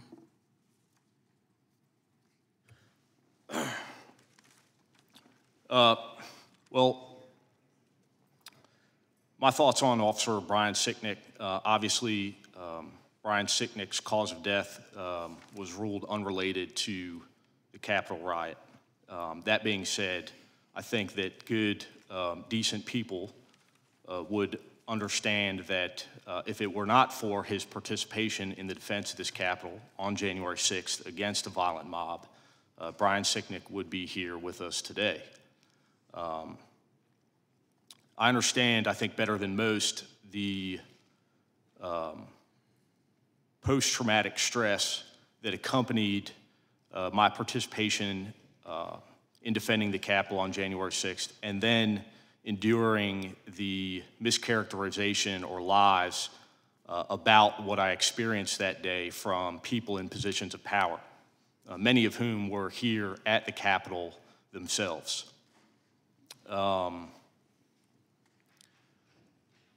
I understand what brought many officers to taking their own lives, and I certainly attribute their actions to their participation in defense of the U.S. Capitol on January 6th. Thank you. Mr. Chairman and my Republican colleagues, once again, I ask that you stop trivializing the violent assault the entire world saw that day, both to our democracy and to our law enforcement. And please do not cavalierly discard financial information as a law enforcement tool to prevent the next January 6th. The necessity of making this tool for law enforcement is even more imperative considering the presidential candidate you support all but promises yet another assault, violent or otherwise, on our sacred democracy. And I yield back. Gentlelady Mr. Chairman, before you go to the next member, if I can ask again for a unanimous consent request. Without objection. I ask unanimous consent to enter into the record the FBI's situation report sent to financial institutions on January 13, 2021, which explains in the middle of page 2 the exact kind of threats that the FBI was trying to prevent leading up to the inauguration that day. These were threats to murder members of Congress and start a shooting at the inauguration, the exact type of threats the FBI is responsible for investigating. And I quote, on 8 January, information was received regarding a video posted on an identified website encouraging people to kill senators and Congress members. The poster of the video was identified via social media exploitation. The video was threatening violence in Washington, D.C. on Inauguration Day and advised people to bring guns. Without objection. We want the FBI to do their job. We just want them to do it in a way consistent with the Constitution. With that, I recognize the gentlelady from New York. Thank you, Mr. Chairman. Mr. Knight, thank you for your testimony today. In 2022, gun ban activists, amalgamated bank, and far-left politicians pushed for the creation of an unconstitutional merchant category code to be assigned to firearms retailers to identify, quote, suspect purchases and report purchasing patterns to law enforcement, a clear unconstitutional infringement on Second Amendment rights, and a clear backdoor to a gun registry. In fact, failed New York Attorney General Tish James specifically mentioned the importance of labeling gun and ammunition sales as a way to indicate an imminent crime. Since then, some states have banned the code, while states like California have mandated it to surveil Americans' purchases. This is why I introduced the Protecting Privacy in Purchases Act with Congressman Barr and Hudson to put a stop to this code and protect law-abiding Americans from this infringing unconstitutional overreach. Can you explain how does this code threaten Americans' privacy and constitutional rights? Thank you very much. This code, and if we were to do similar codes for other sensitive issues, risks creating a raft of false positives where individuals who are potentially engaging in Second Amendment activity, because it's important to know that the MCC doesn't tell you what people buy, it just tells you where they buy it, right? will be reported to the government as potentially suspicious for no real basis, or at least not a basis that is likely to be reasonable. And that's going to create a database that is available that could be searched later. One of the dangerous things about this financial database is that, or these financial records, is that they're retrospective. And even perhaps just as bad is that there's precious little reason to believe it would be effective at its stated goal for a host of reasons I can get into if you want. Yes, please expand. Okay, so the problem here is that you won't know what someone buys. You're expecting banks to correctly identify what is really a hallmark of violence. You're expecting them to report it promptly. You're expecting law enforcement to then act on it promptly and effectively. And so I'd like to point to, I don't know if they'd like me pointing to it, but Guns Down America has a report that advocates the MCC, but if you look at the examples they point to as possible examples where this could have helped, it's hard to believe they would, either because there's such a short time frame, 12 days. There's a reason to believe, I don't see why we believe that 12 days would be enough time for law enforcement to act on it, because we don't know how fast it takes the government to use any SARS, or it's hard to actually differentiate suspicious activity from legitimate activity. Rather, they look at cases and then work backwards. So we don't know what the denominator is. We don't know how many false positives there will be. Also, in the recent report, when we look at the key bank methodology, it's very, very broad. It's very over-inclusive. And its thresholds are such that it's far more than you need to spend to commit a horrible act of violence, but less than you'd spend to get a good hunting rifle and scope. And so how confident should we be that we're going to actually get more noise or signal than noise? I don't believe we should be. Given how little we know about how SARS are treated as is, I think we should be deeply skeptical. And do you believe this is a backdoor to a gun registry? I believe I believe some of its supporters view it as a backdoor to discourage firearms purchases. Well, in my district in upstate New York, and Americans across this country are proud to stand up for our constitutional rights and understand this is an infringement on our constitutional rights. Why is my bill so important? What's his point? Well, ma'am, I think that efforts to restrict the collection of data at the bank level are the best option we have currently, because under current law, unless we can reform the BSA, once the bank has that data, government has that data. So preventing the collection at the bank level is your first best option. Thank you very much. I yield back. The gentleman from Texas is recognized. Thank you, Mr. Chairman. I'm going to yield my time to the ranking member, but I just wanted to say to Officer Fanone, I was on the House floor on January 6th. We haven't had a chance to talk, but I know you have kids. My wife was at home with our son Jordan, who wasn't yet 2. She was 7 months pregnant. And thanks to your bravery, the bravery of your colleagues, and of true patriots who defended this Capitol, I believe I got to meet my son Cameron. So I want to thank you for your service. Thank you for your bravery. I'm sorry that you've had to endure so much of this personal attacks to try and undermine what you actually did that day. But I want you to know that people all across this country know what you did, respect you, and appreciate your service. So thank you. I yield to the ranking member. Thank you very much, Mr. Allred. I believe we all share those sentiments. I want to say that this is not a partisan issue. I heard it said that January 6th is a partisan issue. I just want to read something. A mob was assaulting the Capitol in his name. These criminals were carrying his banners, hanging his flags, and screaming their loyalty to him. It was obvious that only President Trump could end this. Former aides publicly begged him to do so. Loyal allies frantically called the administration. But the president did not act swiftly. He did not do his job. He didn't take steps so federal law could be faithfully executed and order restored. Instead, according to public reports, he watched television happily as the chaos unfolded. He kept pressing his scheme to overturn the election. Even after it was clear to any reasonable observer that Vice President Pence was in danger, even as the mob carrying Trump banners were beating cops and breaching perimeters, the president sent a further tweet attacking his vice president. Predictably and foreseeably under the circumstances, members of the mob seems to interpret this as a further inspiration to lawlessness and violence. That was the Senate Republican leader, Mitch McConnell. This is not partisan. And the reason we kept saying this is about January 6th is because it is about January 6th. They're trying to expand the scope of what the FBI was trying to do. It was not to invade all Americans' bank records. It was not about a violation of the Fourth Amendment against search and seizure.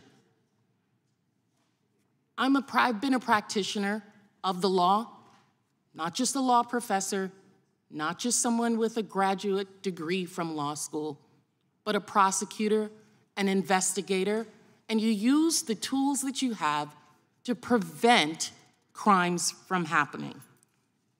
Because guess what? I've shopped in a Bass Pro Shop plenty of times. I read the Bible on a regular basis. I happen to be, in my family, happen to be gun owners. But I'm not afraid that the FBI is going to be searching my account because I was also not a rioter on January 6th. And I did not purchase a gun in the last 6 months before the inauguration and make plans to come back to attempt to again stop the free and fair election of our government. It's getting ridiculous. Officer Fanone, so sorry.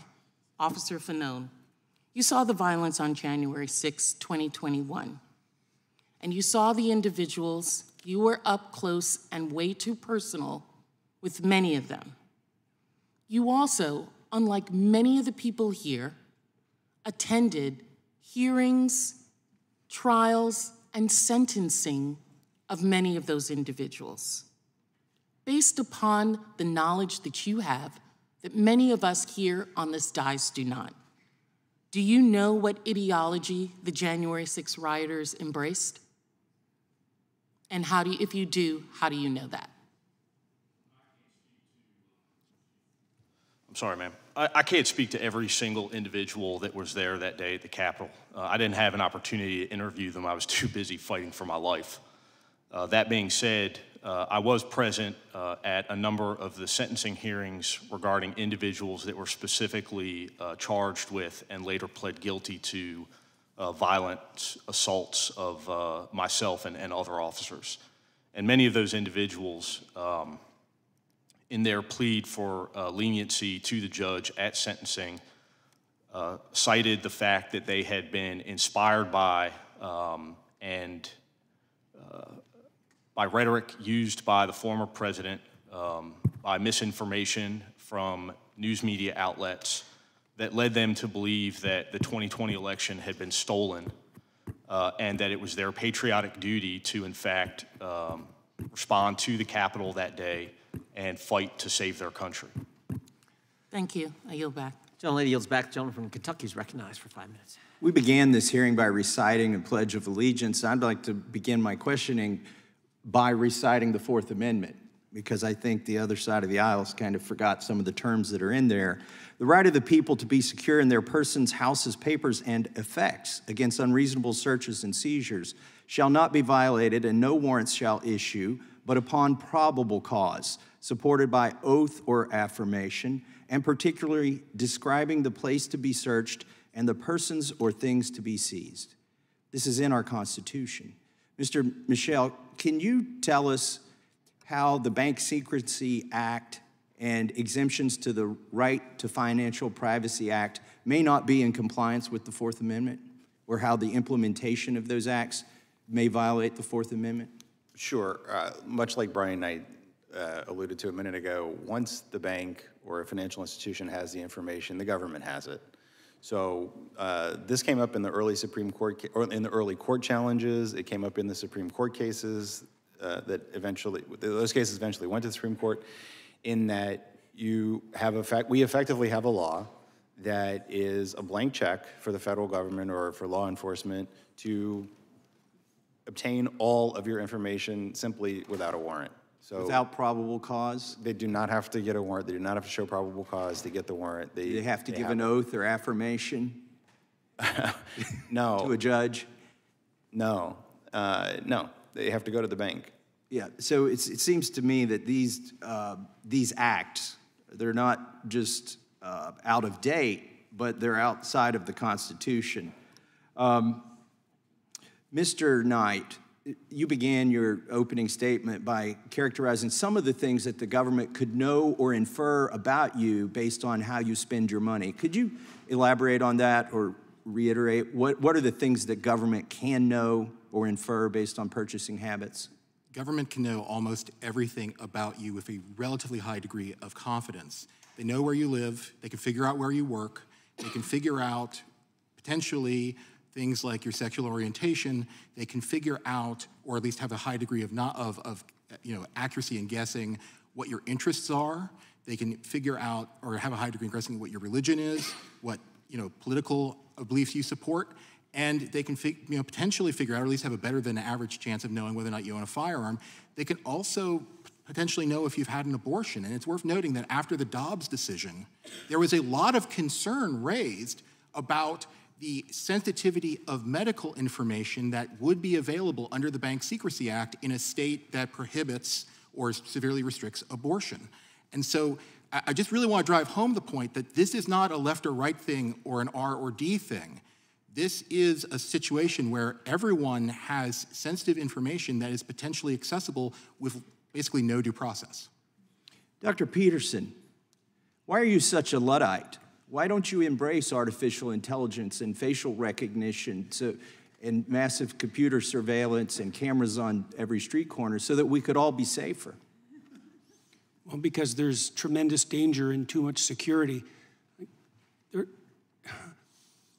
If the emerging collusion between government and corporation, gigantic corporation, continues in the manner that it is continuing, there won't be anything that you do that can't be used against you and will be used against you in very short order. And the concerns that are expressed here about the local consequences of that, let's say with regards to January 6th, seem to me to fail to take into account the much broader threat that lurks underneath that everyone should be attending to. We're in danger of eliminating the private sphere entirely. That's already happening in places around the world, particularly in China, which is why I made reference to that. That technology is at hand. And it appears as though both giant governments and giant corporations are utilizing it in every way that they can manage. And it's often motivated by the claim that that's forestalling an immediate proximal threat, right? Well, that's a short-term justification for engaging in a tremendous long-term danger. And it should be perceived as dangerous to those on the left who are politically committed, because it will be the politically committed who are first identified by such systems. Is it true that you have a PhD? Yes. Well, then why did Canada decide that you needed more education? Can you tell us about that?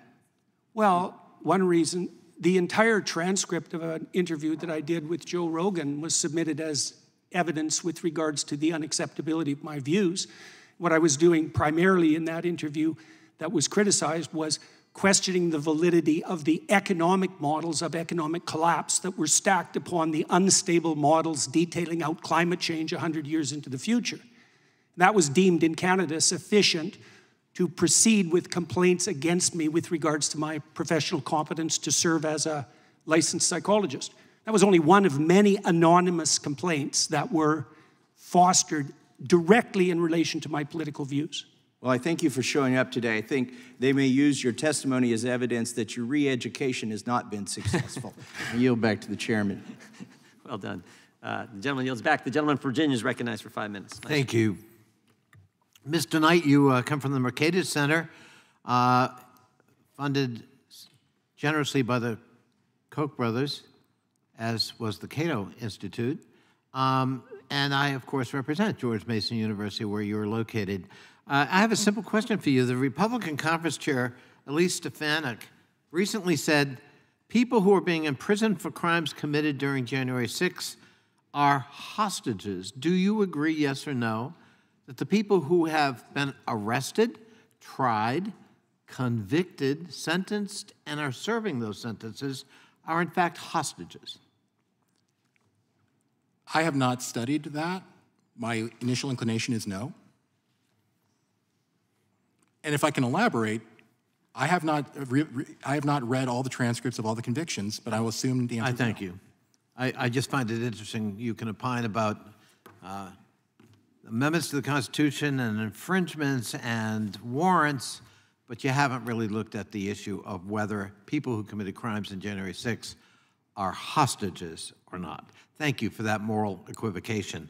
Officer Fanon, maybe you don't want to equivocate. What do you think? I mean, I'm listening to my colleagues, I'm listening to this testimony, and apparently you got it wrong. On January 6th, there were peaceful citizens simply protesting on behalf of their First, Second, and Fourth Amendment rights, carrying Bibles, who had just assembled peacefully to express themselves here in the Capitol. Isn't that what you encountered on January 6th? That couldn't be further from the truth. I mean, my encounter was brutal, it was violent. It involved a number of individuals restraining me, beating me, at least one individual, while I was being restrained, beaten, subjecting me to electroshock from a taser device on my neck, all the while resulting in injuries I sustained as a traumatic brain injury as well as a heart attack. So, Mr. Tedesco talked about, among other things, law enforcement running roughshod over citizens, simply expressing their First and Second Amendment rights. I had the impression that, law enforcement that day apparently was violently seizing Bibles of good Christians who were simply trying to exercise their faith because we were targeting them for their faith. Is that what happened on January 6th? Listen, I responded to the Capitol that day for no other purpose than to assist fellow officers who were calling out for help. I didn't care about the location, the Capitol building itself, and quite frankly, I didn't give a shit about the members of Congress. I just came here because cops needed help. That was it. We'll pretend you didn't say that first part. By the way, just an by the way, because we've heard some interesting testimony again. In your how long were you in law enforcement? 20 years. 20 years. In those 20 years, were you ever made aware of any effort by the FBI or law enforcement in general to surveil the financial information of individuals because of their beliefs or views? Because that's what we're being led to believe has been occurring. No, and I worked in collaboration. I'm sorry, real loud and clear. 20 years of experience, have you ever experienced what they're describing? No. No. Would you find that odd if you did stumble upon it? Yes. Why? Because it violates the very principles of law enforcement, upholding the Constitution and respecting Americans' rights. So I'm gonna run out of time. First of all, I cannot tell you how much, even though I am a member of Congress, I was on the floor on January 6th. I heard it. I saw a lot. I cannot imagine what you've gone through and how you are still living through PTSD. My office was attacked last May, and we're still living through PTSD. And it was violently attacked. And I can only imagine. And you are a hero.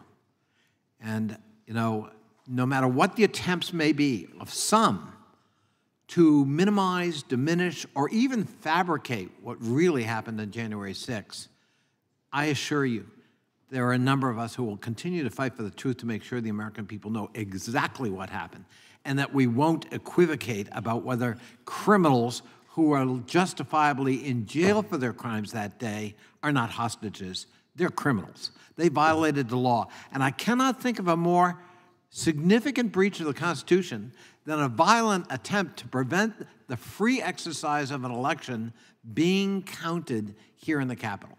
I yield back. Thank you, Chairman. Thanks for the witnesses being here today.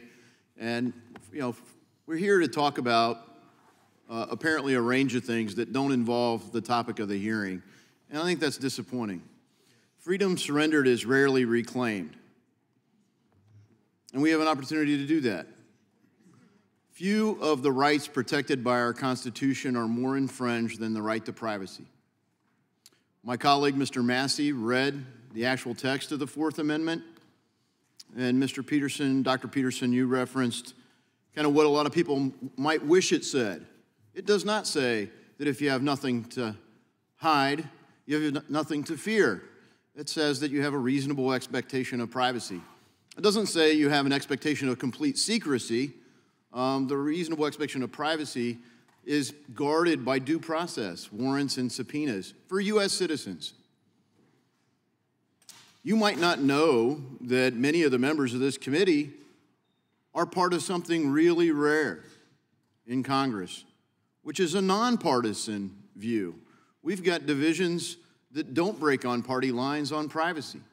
There are Republicans and Democrats who want to roll back the Patriot Act. What a beautiful name, but it's being used to violate American citizens' rights to privacy. We have one of the rarest things possible. You have Mr. Jordan and Mr. Nadler in complete agreement on how to reform the Foreign Intelligence Surveillance Act. And frankly, the Foreign Intelligence Surveillance Act part works pretty well. It's the Domestic Surveillance Act. Well, there isn't one because the Fourth Amendment guards it. It says you're supposed to get a warrant. And we're covering a giant hole here, not about January 6th, but about the Bank Secrecy Act and third-party doctrine, things that are being abused, weaponized against the citizens of this country. Now, they don't have all these same safeguards in Canada, and Dr. Peterson, you've experienced some of the consequences of not having the safeguards that we have in this country. I wonder if you could elaborate on how consequential it is to have the safeguards we do have here on privacy and speech.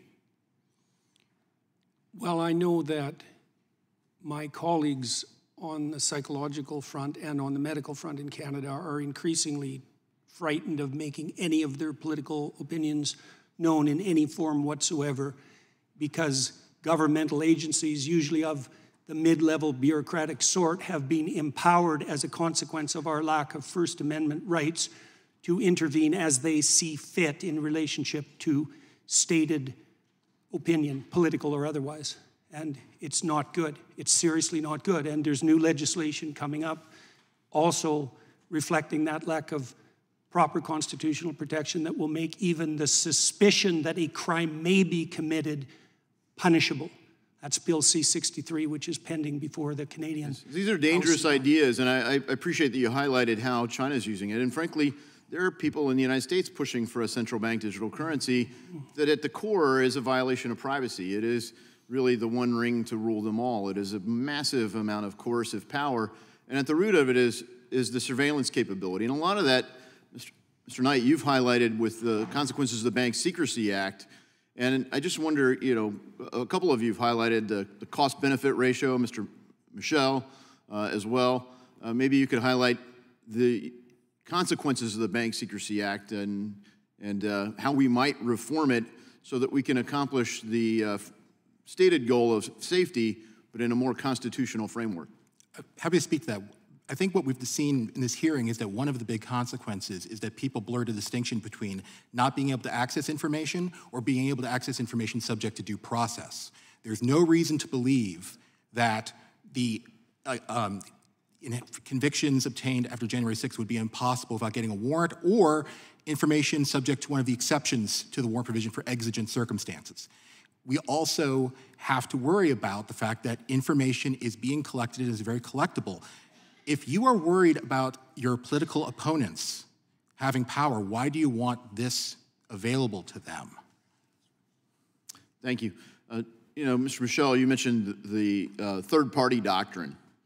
and the hazard of that. I mean, frankly, I'm reminded of a story that's disputed whether it was fully accurate or not, but when Nikita Khrushchev became the leader for the Soviet Union, he was pointing out how brutal the regime had been under Stalin.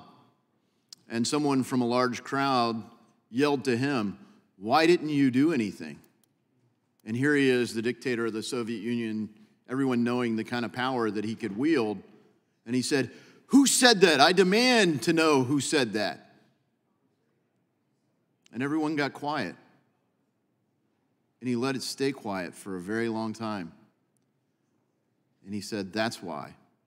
Because you know the coercive power of the state." Now, I would submit that the police state powers that have existed in previous eras of history are minor compared to the capabilities that we have. When you link that to the consequences of the unmitigated third-party doctrine, can you lay out for us what's at stake? Well, it literally means that anytime you engage in any commercial transaction, you are effectively saying, okay, I don't have due process anymore, which is rather insane. It turns the concept completely on its head that we all have due process. So I think we have a really incredible burden to produce legislation that does reclaim the freedom that has been surrendered. And I hope we continue to work together in a bipartisan fashion to deliver that reform. I yield back. Gentleman yields back. I have a unanimous consent from. Mr. Chairman, I have a unanimous consent request entitled, this is an FBI liaison information report entitled Domestic Violent Extremists Emboldened in Aftermath of Capitol Breach. It cites online rhetoric regarding the 20 January presidential inauguration, with some calling for unspecified justice for the January 6th shooting by law enforcement of an individual at the Capitol building, and another positing that, quote, many armed individuals would return on 19 January, according to open source reporting. Without objection. Thank you. Gentleman from California is recognized. Thank you, Mr. Chairman. Oh, hey, just hold 1 second, if you could. We'll stop your time. I should have mentioned, if any of you need a break, just let us know. If you have to run to the restroom or anything like that, just let us know. We've been going at this 2 hours. We've probably got a half hour to go if you can find, but if you need a break, just let us know and we'll go there. I apologize. Gentleman's recognized. No problem, Mr. Chairman. It's unfortunate that this hearing is tended to focus on January 6th and the inaugural that followed 2 weeks later, because there is a legitimate question about the gathering of information, mostly by private sector, businesses and the like, and then the government accessing that information. It's a worldwide phenomena, and it is something that we should be focusing on. Unfortunately, what's happened here in this hearing is that we've taken the January 6th issue, the insurrection, the violence, the harm that came to Officer Fallon and others, and morphed it into a larger question of our civil liberties. That's unfortunate. But here we are, using this hearing to somehow degrade the violence and the insurrection itself and the ultimate effort to destroy our democracy. So I think we have to stay with that a few seconds. Officer Fallon, just a couple of questions I want to get clear. Do you have the number of insurrectionists, rioters that have been charged and found guilty? Correct. Do you know that the number is, I think, over 1,100? That's my understanding, close to 1,200. In this process, was any information developed that indicated there might be future violence, for example, at the inaugural?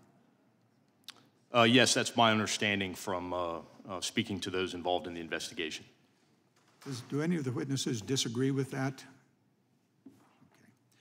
And based on this, is it reasonable for the federal government, FBI, and other agencies to investigate certain individuals in an effort to prevent future violence? Is that a reasonable thing for the government to do? Again, I don't only think it's reasonable, I think that it's a requirement. Okay. Now, do any of you disagree that it would be reasonable for the federal government to investigate those who were involved and the threats that there might be future violence. Is that something that the FBI and others should do? I would disagree with that to some degree. It depends on how they do it. Because thank you. Point well made. Not going to. Okay. Yeah.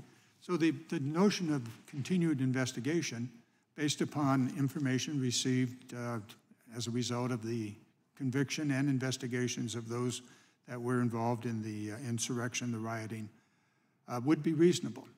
So now we get down to the point, and this is where this hearing really got off track, and it's unfortunate to equate this issue of our personal civil liberties and privacies with the January 6th insurrection. We need to divide these two issues. There's no doubt we had an insurrection. There's no doubt we had a riot. There's no doubt that Officer Fallon, you were injured along with 140 other officers. The film that was shown earlier clearly demonstrates that, and your own testimony. We thank you for your work that day. I think I agree with Mr. Connolly. You may not think it important to protect us, but we certainly thought, and we thank you for having done so. But the reality is that it was an extraordinary, serious event in America's history. It was the single largest assault on police ever in the history of this nation. Now, based upon that, where do we go? Put that over here. And then, Mr. Chairman, if you would, put all of that aside and stop trying to protect Mr. Trump or anybody else that was involved in that riot, in that insurrection, and let's get down to the issue of protecting our civil liberties. There are multiple examples that could be used and evidence that could be used to get to that point. Some of it presented by the witnesses today, unfortunately wrapped up in the January 6th and the insurrection and the subsequent question of the inaugural. I do note, as I drove here this morning, that a new fence has been put around the Capitol building. Now, this speaks to all of our safety. And why is it that in America today we have the need for a new 7-foot-high fence around the Capitol on the day that the President arrives to give his State of the Union? So I think I'll just leave it there with the seconds left. And Mr. Chairman, if you would put aside your desire to go after and protect the President and get down to the issues that are really critically important for all of us, I would appreciate it. And I think this country would also. Gentleman yields back. Gentlelady from Wyoming is recognized for 5 minutes. Thank you, Mr. Chairman.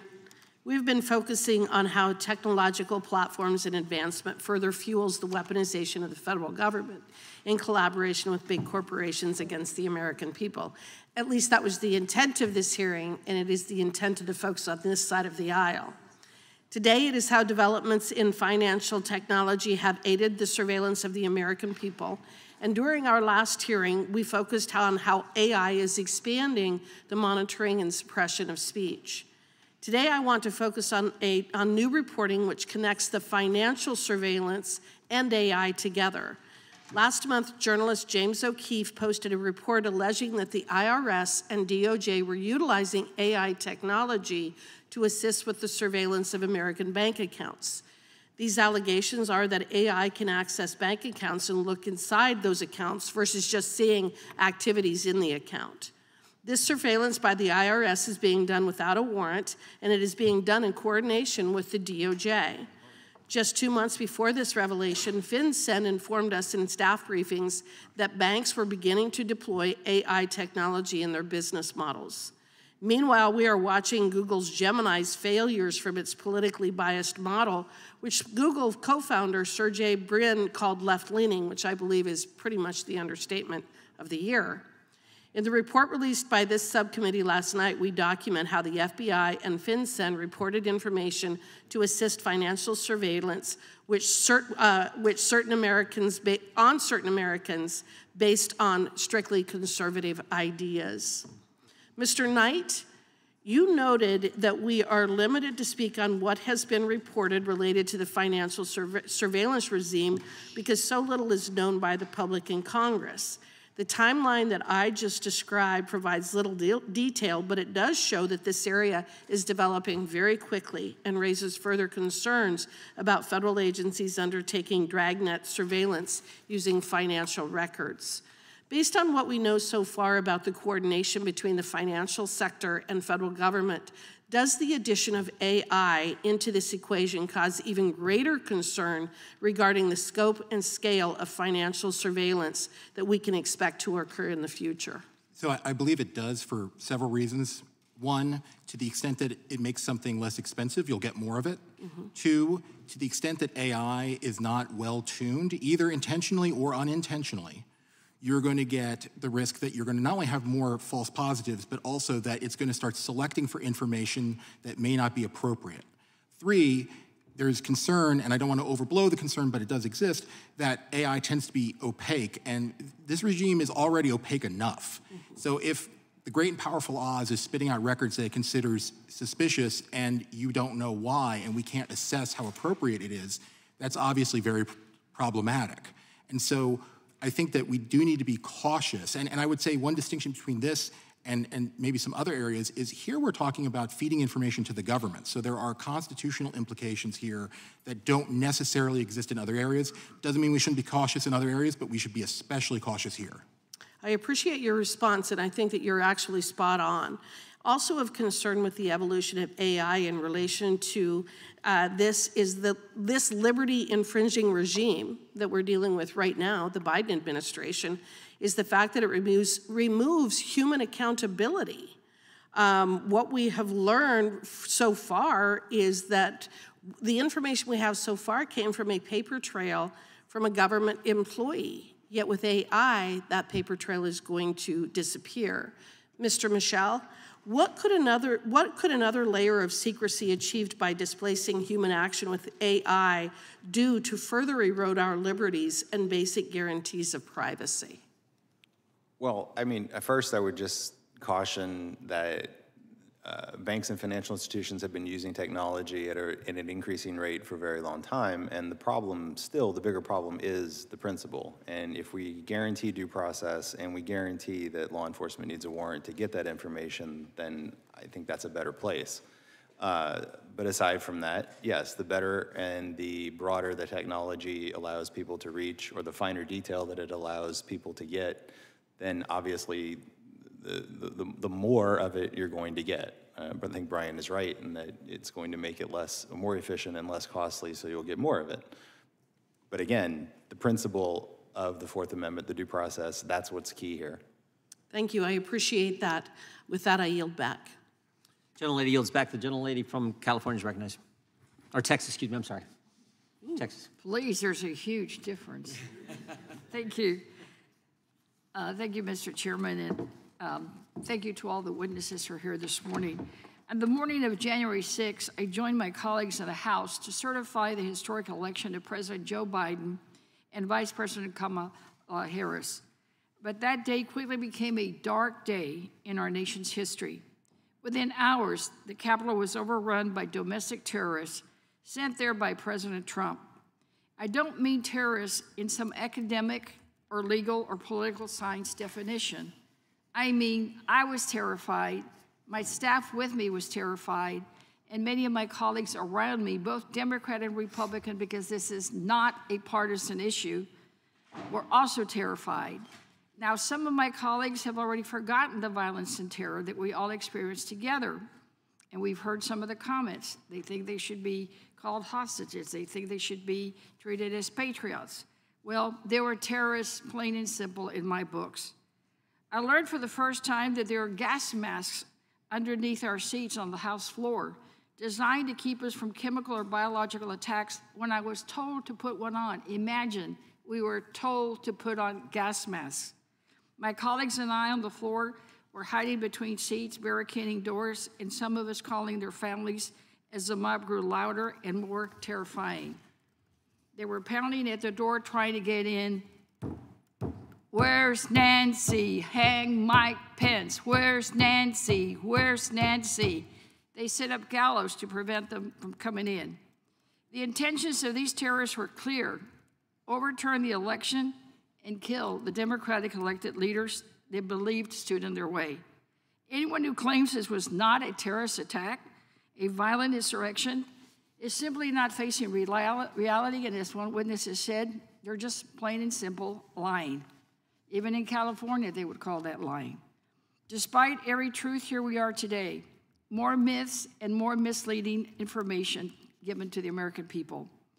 Well, Officer Fanon, thank you for being there and also for having the courage to come to testify today and to reminding us all about the truth of that day. Some colleagues wrap themselves in Blue Lives Matter flags for social media and throw it in the trash for the officers who watched over our democracy. I will never forget what I saw and felt that day, and without your sacrifice and some of those who died that day or were injured that day, defending the Constitution and all enemies, foreign and domestic. So, Officer Fanon, while law enforcement kept us safe inside the Capitol, outside the building you were facing staggering odds. Reports indicate that the west side of the crowd outnumbered officers 58-1. One officer there requested backup at least 17 times in 78 minutes. Did you and your colleagues ever get the sense that you were defending democracy that day? That's not anything that those thoughts never crossed my mind. Again, like I said, I responded to the Capitol, heeding distress calls coming from fellow officers, and when I was fighting, I was more concerned with my own survival and that of my colleagues than the totality of what that day would later come to represent. Right. As you reflect now, do you see the connection? Do you see what really was happening that day? It was not just the violence of the mob, but it was the attack on everything that we stand for as a country. Yes, ma'am, that's my assessment. Thank you. Many members have publicly spoken about and recorded memories of their experiences, and we know that many members of Congress have struggled with trauma from that day. We know that you have. Is it possible, and I know it may bring a lot of emotion, but is it possible for you to share with us on what you have dealt with personally as the after effects of that day? Sure. I mean, initially, I think there was just the experience of the day itself, the level of violence, and for me, in my personal experience, I think what was so difficult to deal with was, the first time in my law enforcement career, and I worked narcotics, so it's to say that I've experienced a few things. I had never been completely, I had lost all control of my own survival in those moments, and it was only because of a few individuals in the crowd and the efforts of law enforcement that I was able to survive that. And so that level of vulnerability for me as an officer was more than I could deal with. In the aftermath, there was criticism from, internal criticism on behalf of other officers in the department that made the experience much more difficult. And then eventually the mischaracterizations, the lies about what happened that day, lies about me specifically and who I was or what role I played at the Capitol on January 6th, inspiring threats against myself and members of my family. In a way, I think it's impossible to, for me at least, to fully resolve that trauma because, even in attending this hearing today, I received threats. And so, how do you resolve that when it's ongoing? Well, I'm sorry that it happened, and thank you for your courage, and thank you for coming and sharing with us today. I yield back. Gentleman yields back. The chair recognizes himself. Mr. Michel, if the government's going to go get information from banks, and understand what happened in this particular situation and in other situations, the government goes to the bank and says, I want the name of the customer who's making purchases in a certain date time, and I want the name of the customer who may have bought a firearm at any time. If they're going to do that, do you think they need to get a warrant first? Do I think they should? Yes. Well, yes. Mr. Tedesco, do you think they need to get a warrant to do that? Yes. Mr. Knight? Yes. Mr. Peterson? Yes. Mr. Fanone, do you think they need to get a warrant? I apologize.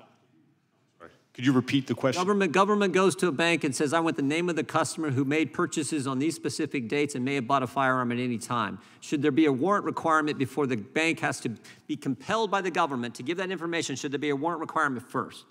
I mean, in my experience, I always sought voluntary compliance. It's less paperwork. That being said, if I was unable to... Wait. Voluntary compliance? Correct. How's it voluntary? This is the third party. The bank's giving it. No, if I go to the bank and request certain information regarding an investigation that I'm participating in... I'm just saying in a fundamental sense, do you think there should be a warrant requirement before some financial institution hands over the name of the customer based on certain purchases they may have made? So in a general sense. Yes. You think there should be? Yes. That's great, because your colleagues don't think so. Now, let me go to this. Do you think, Mr. Michel, that if it can't do a warrant, do you think there should be at least a notification? So should at least the bank say, hey, Mr. Smith, the FBI just asked me for all your purchases on a certain date, and they want to know if you've ever bought a gun. Do you think that the bank should at least tell their customer who they're supposed to serve? Do you think they should at least be compelled to tell them that? Yes. Mr. Tedesco? Yes. Mr. Knight? Yes, with reasonable exceptions for an ongoing criminal case. Fair enough. Mr. Peterson? They should get a warrant. They should get a warrant. Back to the first thing. Mr. Falone?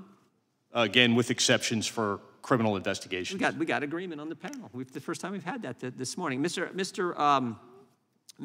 Peterson, I want you to talk about the debanking issue we saw so much of, and how that was, particularly, I guess, with the truckers, and how that's, because I see it coming. I see it coming here, and it frightens me. I want you to talk about what took place in Canada, and if it in any way impacted you. Well, there was essentially a working class protest against the extensive length of the COVID lockdowns. And one consequence of that was that Canadians who participated, even by donating to the protest and even by donating small amounts to the protest, had their bank accounts seized in consequence of a collusion between the banks and the government that was extrajudicial, that was recently deemed unconstitutional, despite the fact that we don't have strong First Amendment claims. So this happened. The government is currently maneuvering in Canada to make the possibility of such collusion a certainty across multiple actual and potential domains of so-called harm, particularly in relationship to government-defined hate. Yes, this is absolutely coming, and it's facilitated by the kinds of advancements in technology that we talked about today. Yeah, we know it's coming because we've seen what do they call it, the liaison information report from the FBI to the bank saying possibly include firearm legislation, the easing of immigration status, new limits on public land, and discontent with renewed measures to mitigate the spread of COVID-19. So the very issue that these truckers were debanked in Canada is the very thing the government is saying to banks, we need to look at this as well. That single issue. That is, again, what frightens me so much. And frankly, when you're getting this information, if you're going to get it, why you should be compelled to get the warrant before you go get it. Mr. Knight, jump right in. I want to clarify one part of my answer to the second question about notification. Yep. The Right to Financial Privacy Act, I think, does a good job of this, where notification can be delayed, but the government has to go to a court and get permission to delay. And I think if we're going, you shift the burden. Yeah, I mean, and the burden's where it should be on the government to go get it from a court. Absolutely, and I do believe that there should be a warrant requirement. So the notification would only be delayed in that event. In this world we're now in, the full committee, as I said, I think I may have mentioned earlier, on the Pfizer reauthorization, we have said the same thing. If you're going to go search American citizens based on their phone number, their email address, in this haystack of information that's out there, if you're going to do that, go get a warrant. And we're having the same fight there. But it seems to me that getting a warrant, Fourth Amendment constitutional right, is how it has to be handled. My time has expired. I yield to the ranking member. Thank you very much. I thought it was very telling that Mr. Knight said that, yes, going after bank records would be inappropriate, except in a criminal investigation. Ooh, criminal investigation. That's what the FBI was doing, was involved in a criminal investigation. With a warrant, he's for it. No, not with a warrant. It's not necessary to have a warrant. Go back to criminal procedure. You don't always need a warrant when you have voluntary authorization. And everyone who opens a bank account is told when they open their bank account that the information may be disclosed to law enforcement. Now, if we want to change that rule in the consumer protection laws, then we need to do that. But until that, they have a reasonable expectation that law enforcement may disclose that information. Because once you are banking with a banking institution, that information in that record belongs to the banking institution. It doesn't solely belong to you anymore when you are using a bank in that banking institution and they have given disclosure. Now, if we want to make it an affirmative disclosure where an individual has to specifically check off the box that allows them to be aware of it when they're opening a bank, then that's something else. But you do not need a warrant. You can have voluntary disclosure because under our law presently, the banks have possession and ownership of that information. Now, the other thing that I think you have talked about is, are we worried about that? That this is only going to happen to the on conservatives? No, I'm also concerned if the FBI were to do overreach. I am concerned with that, and I do understand that this is something that law enforcement does and that we need to be careful about what they do. I just find it very interesting that you all are my colleagues, one of our witnesses, Mr. Fanon, is not a colleague of ours and is giving his opinion as a law enforcement officer. Sir, was there something else that you wanted to add? Within the context of this particular investigation, one of the reasons why I believe that the FBI would have sought voluntary compliance as opposed to applying for a warrant is the sheer magnitude of the event. You had literally thousands of people who participated on the attack on the Capitol on January 6th. And in an abundance of caution and really the responsibility of the FBI and those other investigating agencies is to ensure that that violence does not occur again at our inauguration, which was only about 2 weeks after that. And so I think it wholly appropriate, as you just said, it's completely within our capabilities as law enforcement agencies to seek voluntary compliance from these institutions to investigate criminal acts or potential criminal acts. Thank you. So there was an imminent threat on the American people, on the homeland, that being individuals who said they were going to come back and finish the job that they had started on January 6th to try and stop the placement of Joe Biden as President of the United States. Now, there's a lot of things we could have hearings on. Mr. Chair, you have not sat down with me at any point in time like we do in other committees and talk about what are the things that we can agree on, that we want to. You came to my office one time and we had a discussion. And I gave you a list of things that I would like to have a hearing on. You completely ignored me in that. Your team doesn't even give us testimony until the very last minute that they have to. You do not even let us know the subjects of hearings. Sometimes I find out about what we're going to hear, hearing is going to be on Twitter. You're not operating as a fair dealer in this, so don't try that here in front of everybody. Well, I am concerned about things. I'm concerned about what will happen if Donald Trump does get reelected. Because on November 9th, 2023, in a Univision interview, he said, if I happen to be president and I see somebody who's doing well and beating me very badly, I say go down and indict them. They would be out of business. They'd be out of the election.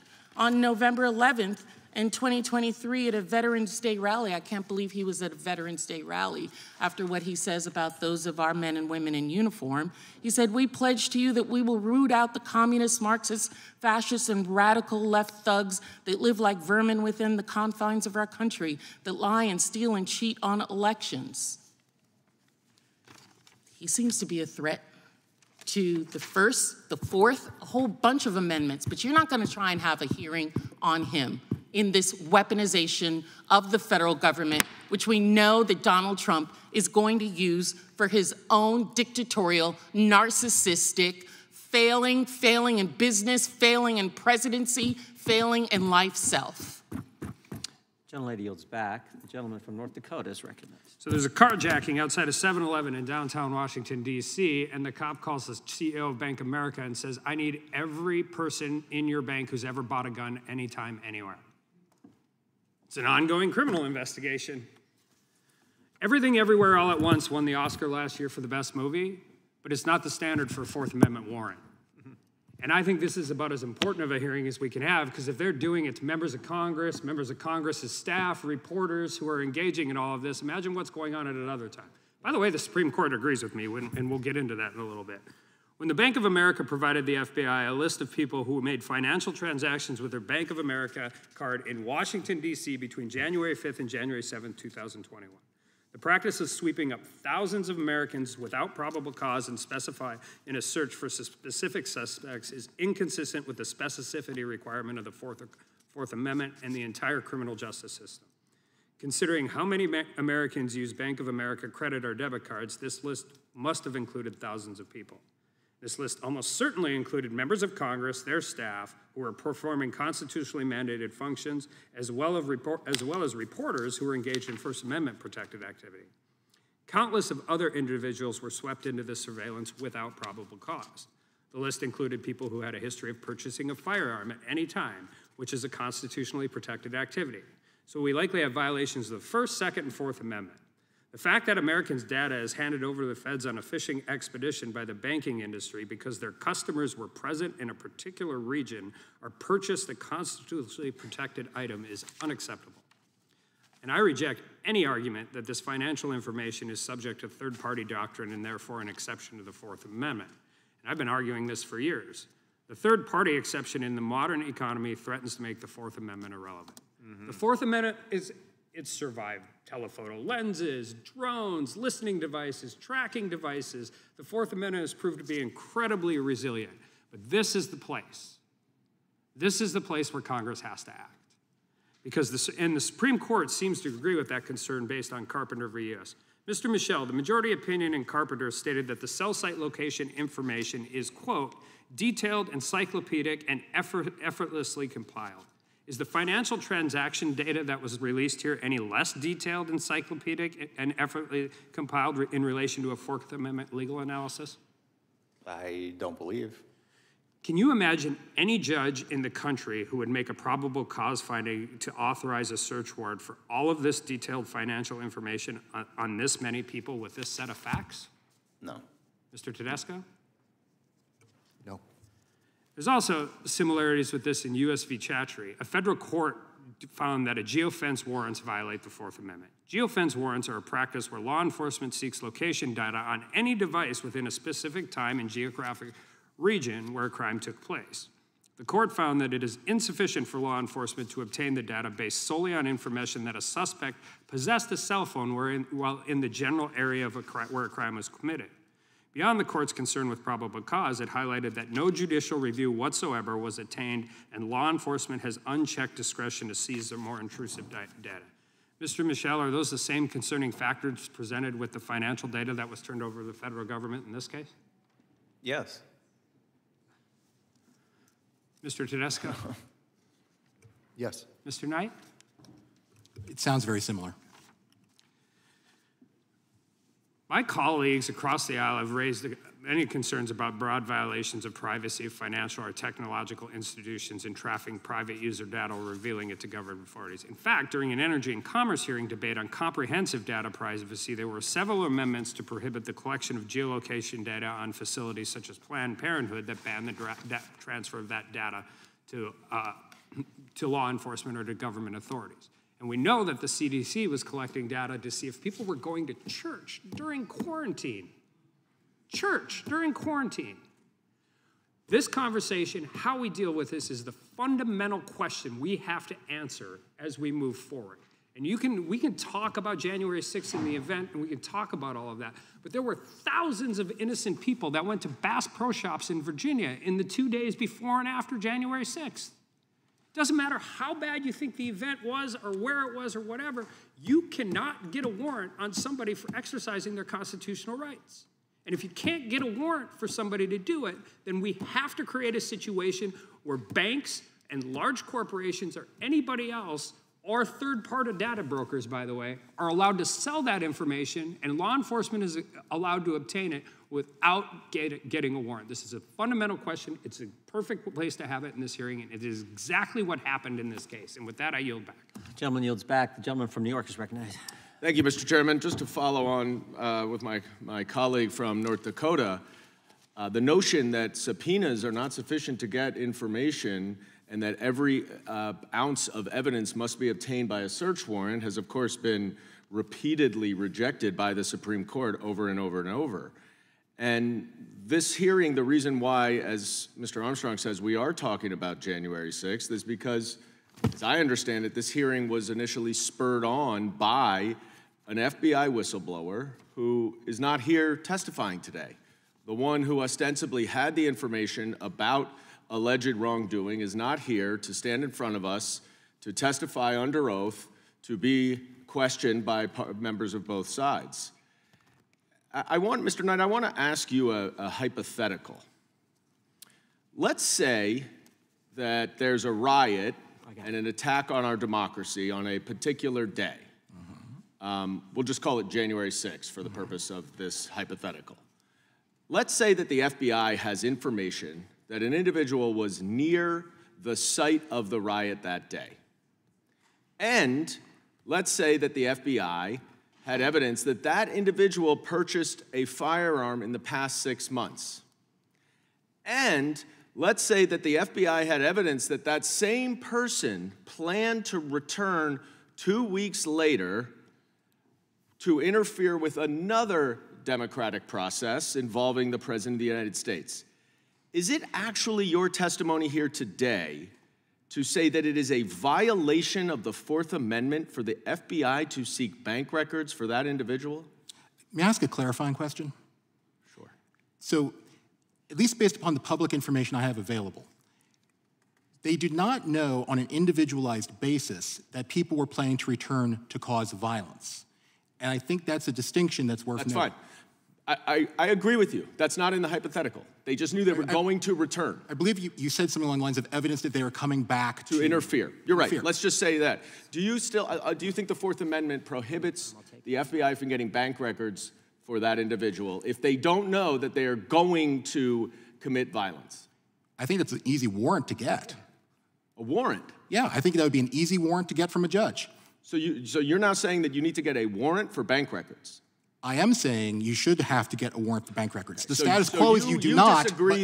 You disagree with the Supreme Court, which has upheld the constitutionality of the Bank Secrecy Act. So if you'd like to talk about the Supreme Court precedent in the Bank Secrecy Act, I think that Carpenter, which is a far more recent case, points to some very strong questions about the constitutionality of the Bank Secrecy Act. I've written something about it. I'm happy to send to your office. I understand. And by the way, I agree. I mean, but Carpenter also demonstrates that the Supreme Court is evolving and is evolving on the Fourth Amendment, and there's no question, and I will tell you as a former prosecutor, if I had that predication, I would fire off a subpoena to that bank every single day, 10 out of 10 times. Well, respectfully, sir, it doesn't seem like they even use subpoenas here. I have to move on because I think it's absolutely absurd that we are sitting here trying to make an argument that somehow the Fourth Amendment is being violated when there is specific, reasonable suspicion about every individual whose bank records were obtained because they bought a gun, they were at the insurrection, and they were going to come back. The fact of the matter is, we are once again here on a completely sham rationale. There was no First Amendment or Fourth Amendment violation around January 6th. No. This is simply another effort to whitewash what happened on January 6th. One of the members of the committee calls those who were convicted of crimes hostages, while there are actual American hostages sitting in Gaza right now under captivity of a terrorist organization. And we're supposed to equate the people sitting in jail who rioted and attacked this Capitol, we're supposed to equate them with these hostages. Mr. Chairman, you continually say that it used to be that both parties agreed with the First Amendment. It didn't used to be. It is. It remains the case. We all agree with the First Amendment, but the problem is that the First Amendment is not absolute. It does not protect any single thing anyone says, and there are limits, and that's important. And what this committee has been trying to do for the last year and a half is to chill the federal government from monitoring what is going on social media and otherwise out there, so that misinformation and disinformation can run rampant in on Elon Musk's social platform and every other social platform, so that the Republicans, can benefit from it in November's election. That is why this committee exists. The time of the gentleman and we have gotten no evidence to support any of these allegations. The chair recognizes the gentleman from South Carolina. I yield to the chairman such time as he may consider. I appreciate that. I think the gentleman from New York just said that we're trying to chill the federal government. I don't know if it's ever been said that way. It's always the government trying to chill Americans' rights and chill Americans. I've never seen anything. It's called projection. I've never seen anything like. But guess what? You know who was opposed to how the FBI and the Bank of America did this thing when they asked for this information? You know who was opposed to it? 3 FBI agents. The guys on the case. George Hill, Bonavolanta, Steve Jensen, all testified to the committee that it was wrong. And guess who else said it was wrong? Chris Wray said this: we recalled this information to avoid even the appearance of any kind of overreach. So even the FBI, who has systematically violated Americans, this FBI who said, if you're a pro-life Catholic, you're an extremist. If you're a parent going to a school board meeting, you're a terrorist. Even the FBI said, this is ridiculous. And they pulled back. 3 agents testified. So, I mean, and somehow the government is the one who chills American speech when they pressure big tech to censor, when they ask banks to give them. That's chilling speech, and we've seen it first. Dr. Peterson's seen it in his own country, and now it's coming here. That's what we're concerned about. I yield back to the gentleman. Thank him for yielding.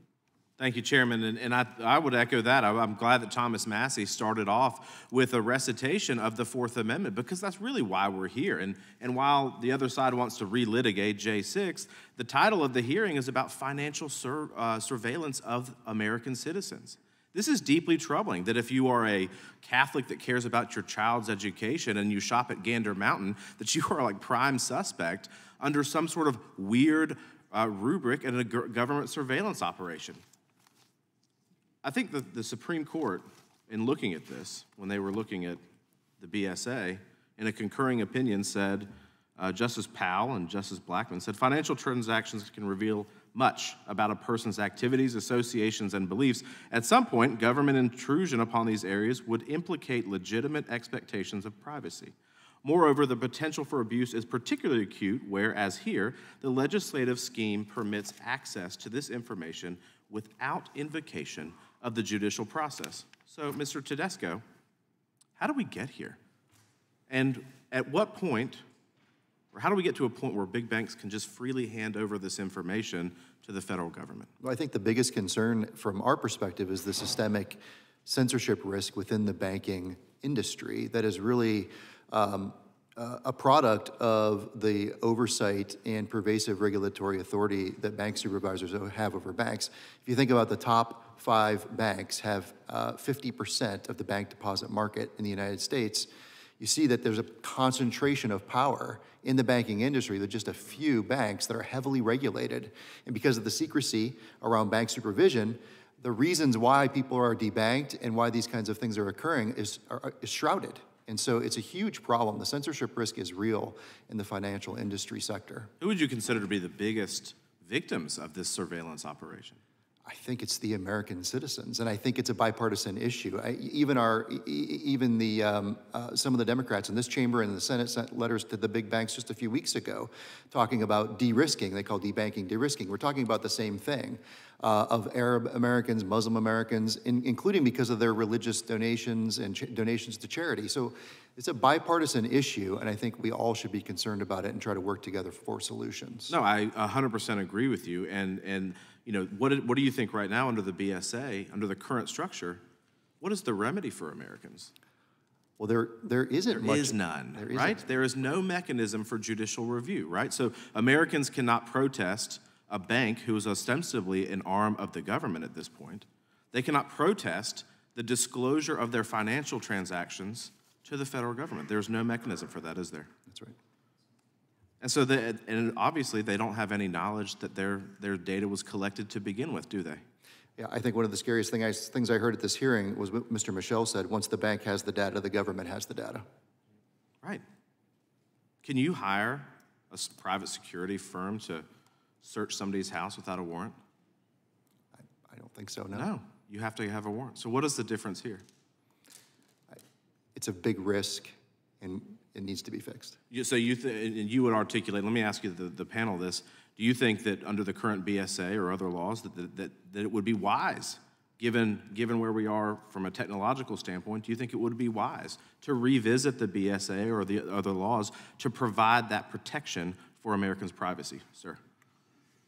Well, there were some concerns expressed earlier about what might happen in the aftermath, let's say, of Donald Trump's election with regards to political belief, and anything that facilitates the collusion between government and giant corporation and enables that kind of information gathering will absolutely be used in that way. That's why I made comments earlier regarding this as a bipartisan issue. Once this capability exists, and it's being magnified now, it will be used in all directions. So the people at risk will be politically active, vocal Americans. The silent ones will remain relatively safe, but anyone who speaks. And briefly, do y'all think that we should examine? We should absolutely examine it. Agree. Yes, definitely. Yes. Gentleman's time has expired. The Excuse gentlelady me, from Florida is recognized. Mr. Chair, I have a point of order. In your last statement, you said that Steve Jensen of the FBI opposed the collection of this information for banks. That's a misrepresentation of his testimony. It's not an appropriate Jensen point of order. said The that the gentlelady from information was Florida not is used. recognized Would you for 5 release the minutes. transcript so that we can hear Not an exactly appropriate- what Mr. Not Jensen an appropriate said? point of order, and the gentlelady knows that, but she continues to try to ask Same way you a do. question that is Same not a way point of- you interject. I don't think sir. I've raised one point of order today. You interject all the The time. gentlelady from sir. Florida is recognized. All the time. Thank you, Mr. Chairman. You know, I'm actually I continue to be stunned by the big government advocates that we come across and the ones that serve in this very chamber. They're not even hiding it anymore. They're saying the quiet part out loud. They want dependency, they want control. And the total disregard for the Constitution and the oath that many of my colleagues, actually all of my colleagues, have taken and violated, it's so disturbing to me. Many people know, probably as evidenced by what is on the face of my iPad, that I detest big government and I detest big tech. The two combined have proven to be a lethal combination when it comes to liberty and freedom.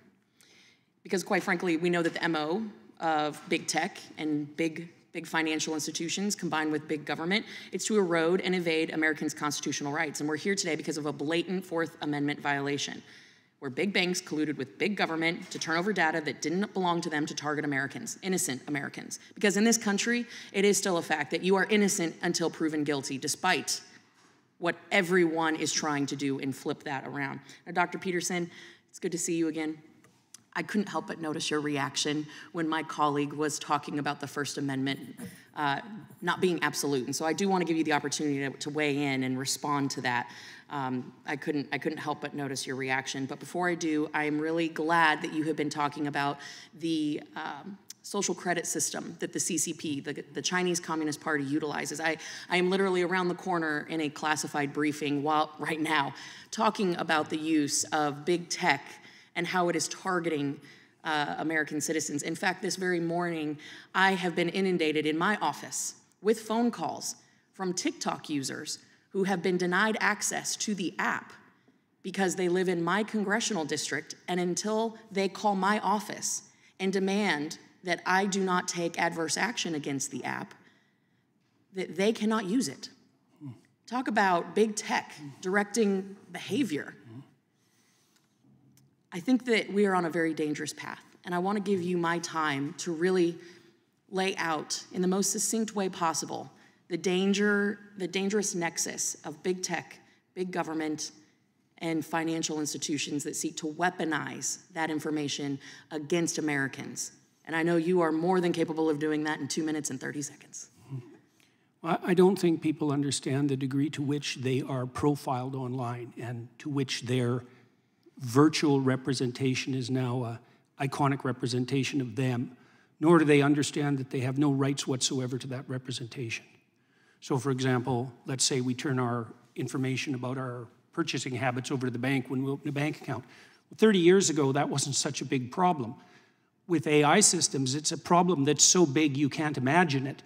I mean, I'm certain that my staff could find the data online to absolutely predict your voting patterns with 95% accuracy. You have no idea what sort of digital footprint that you're leaving behind you, and there are almost no protections for that. And so now, and you also asked about the First Amendment. Yes. Well, we have very weak free speech protections in Canada, and I can tell you that is not going well. And so the combination in my country, the combination of that and the invasive technology that we're producing at a rate that beggars the imagination, produces a threat to the integrity of sovereign citizenship, the likes of which has not yet been experienced. Right? And that's what this committee should be concentrating on. Like, it's very interesting to watch it because it devolves continually into discussion of a particular event, serious though that event was. It's like, no matter how serious that event was, it pales in comparison to the potential severity of the issue that we're attempting to point to with regards to our testimony. These artificially intelligent systems can do things you can't imagine.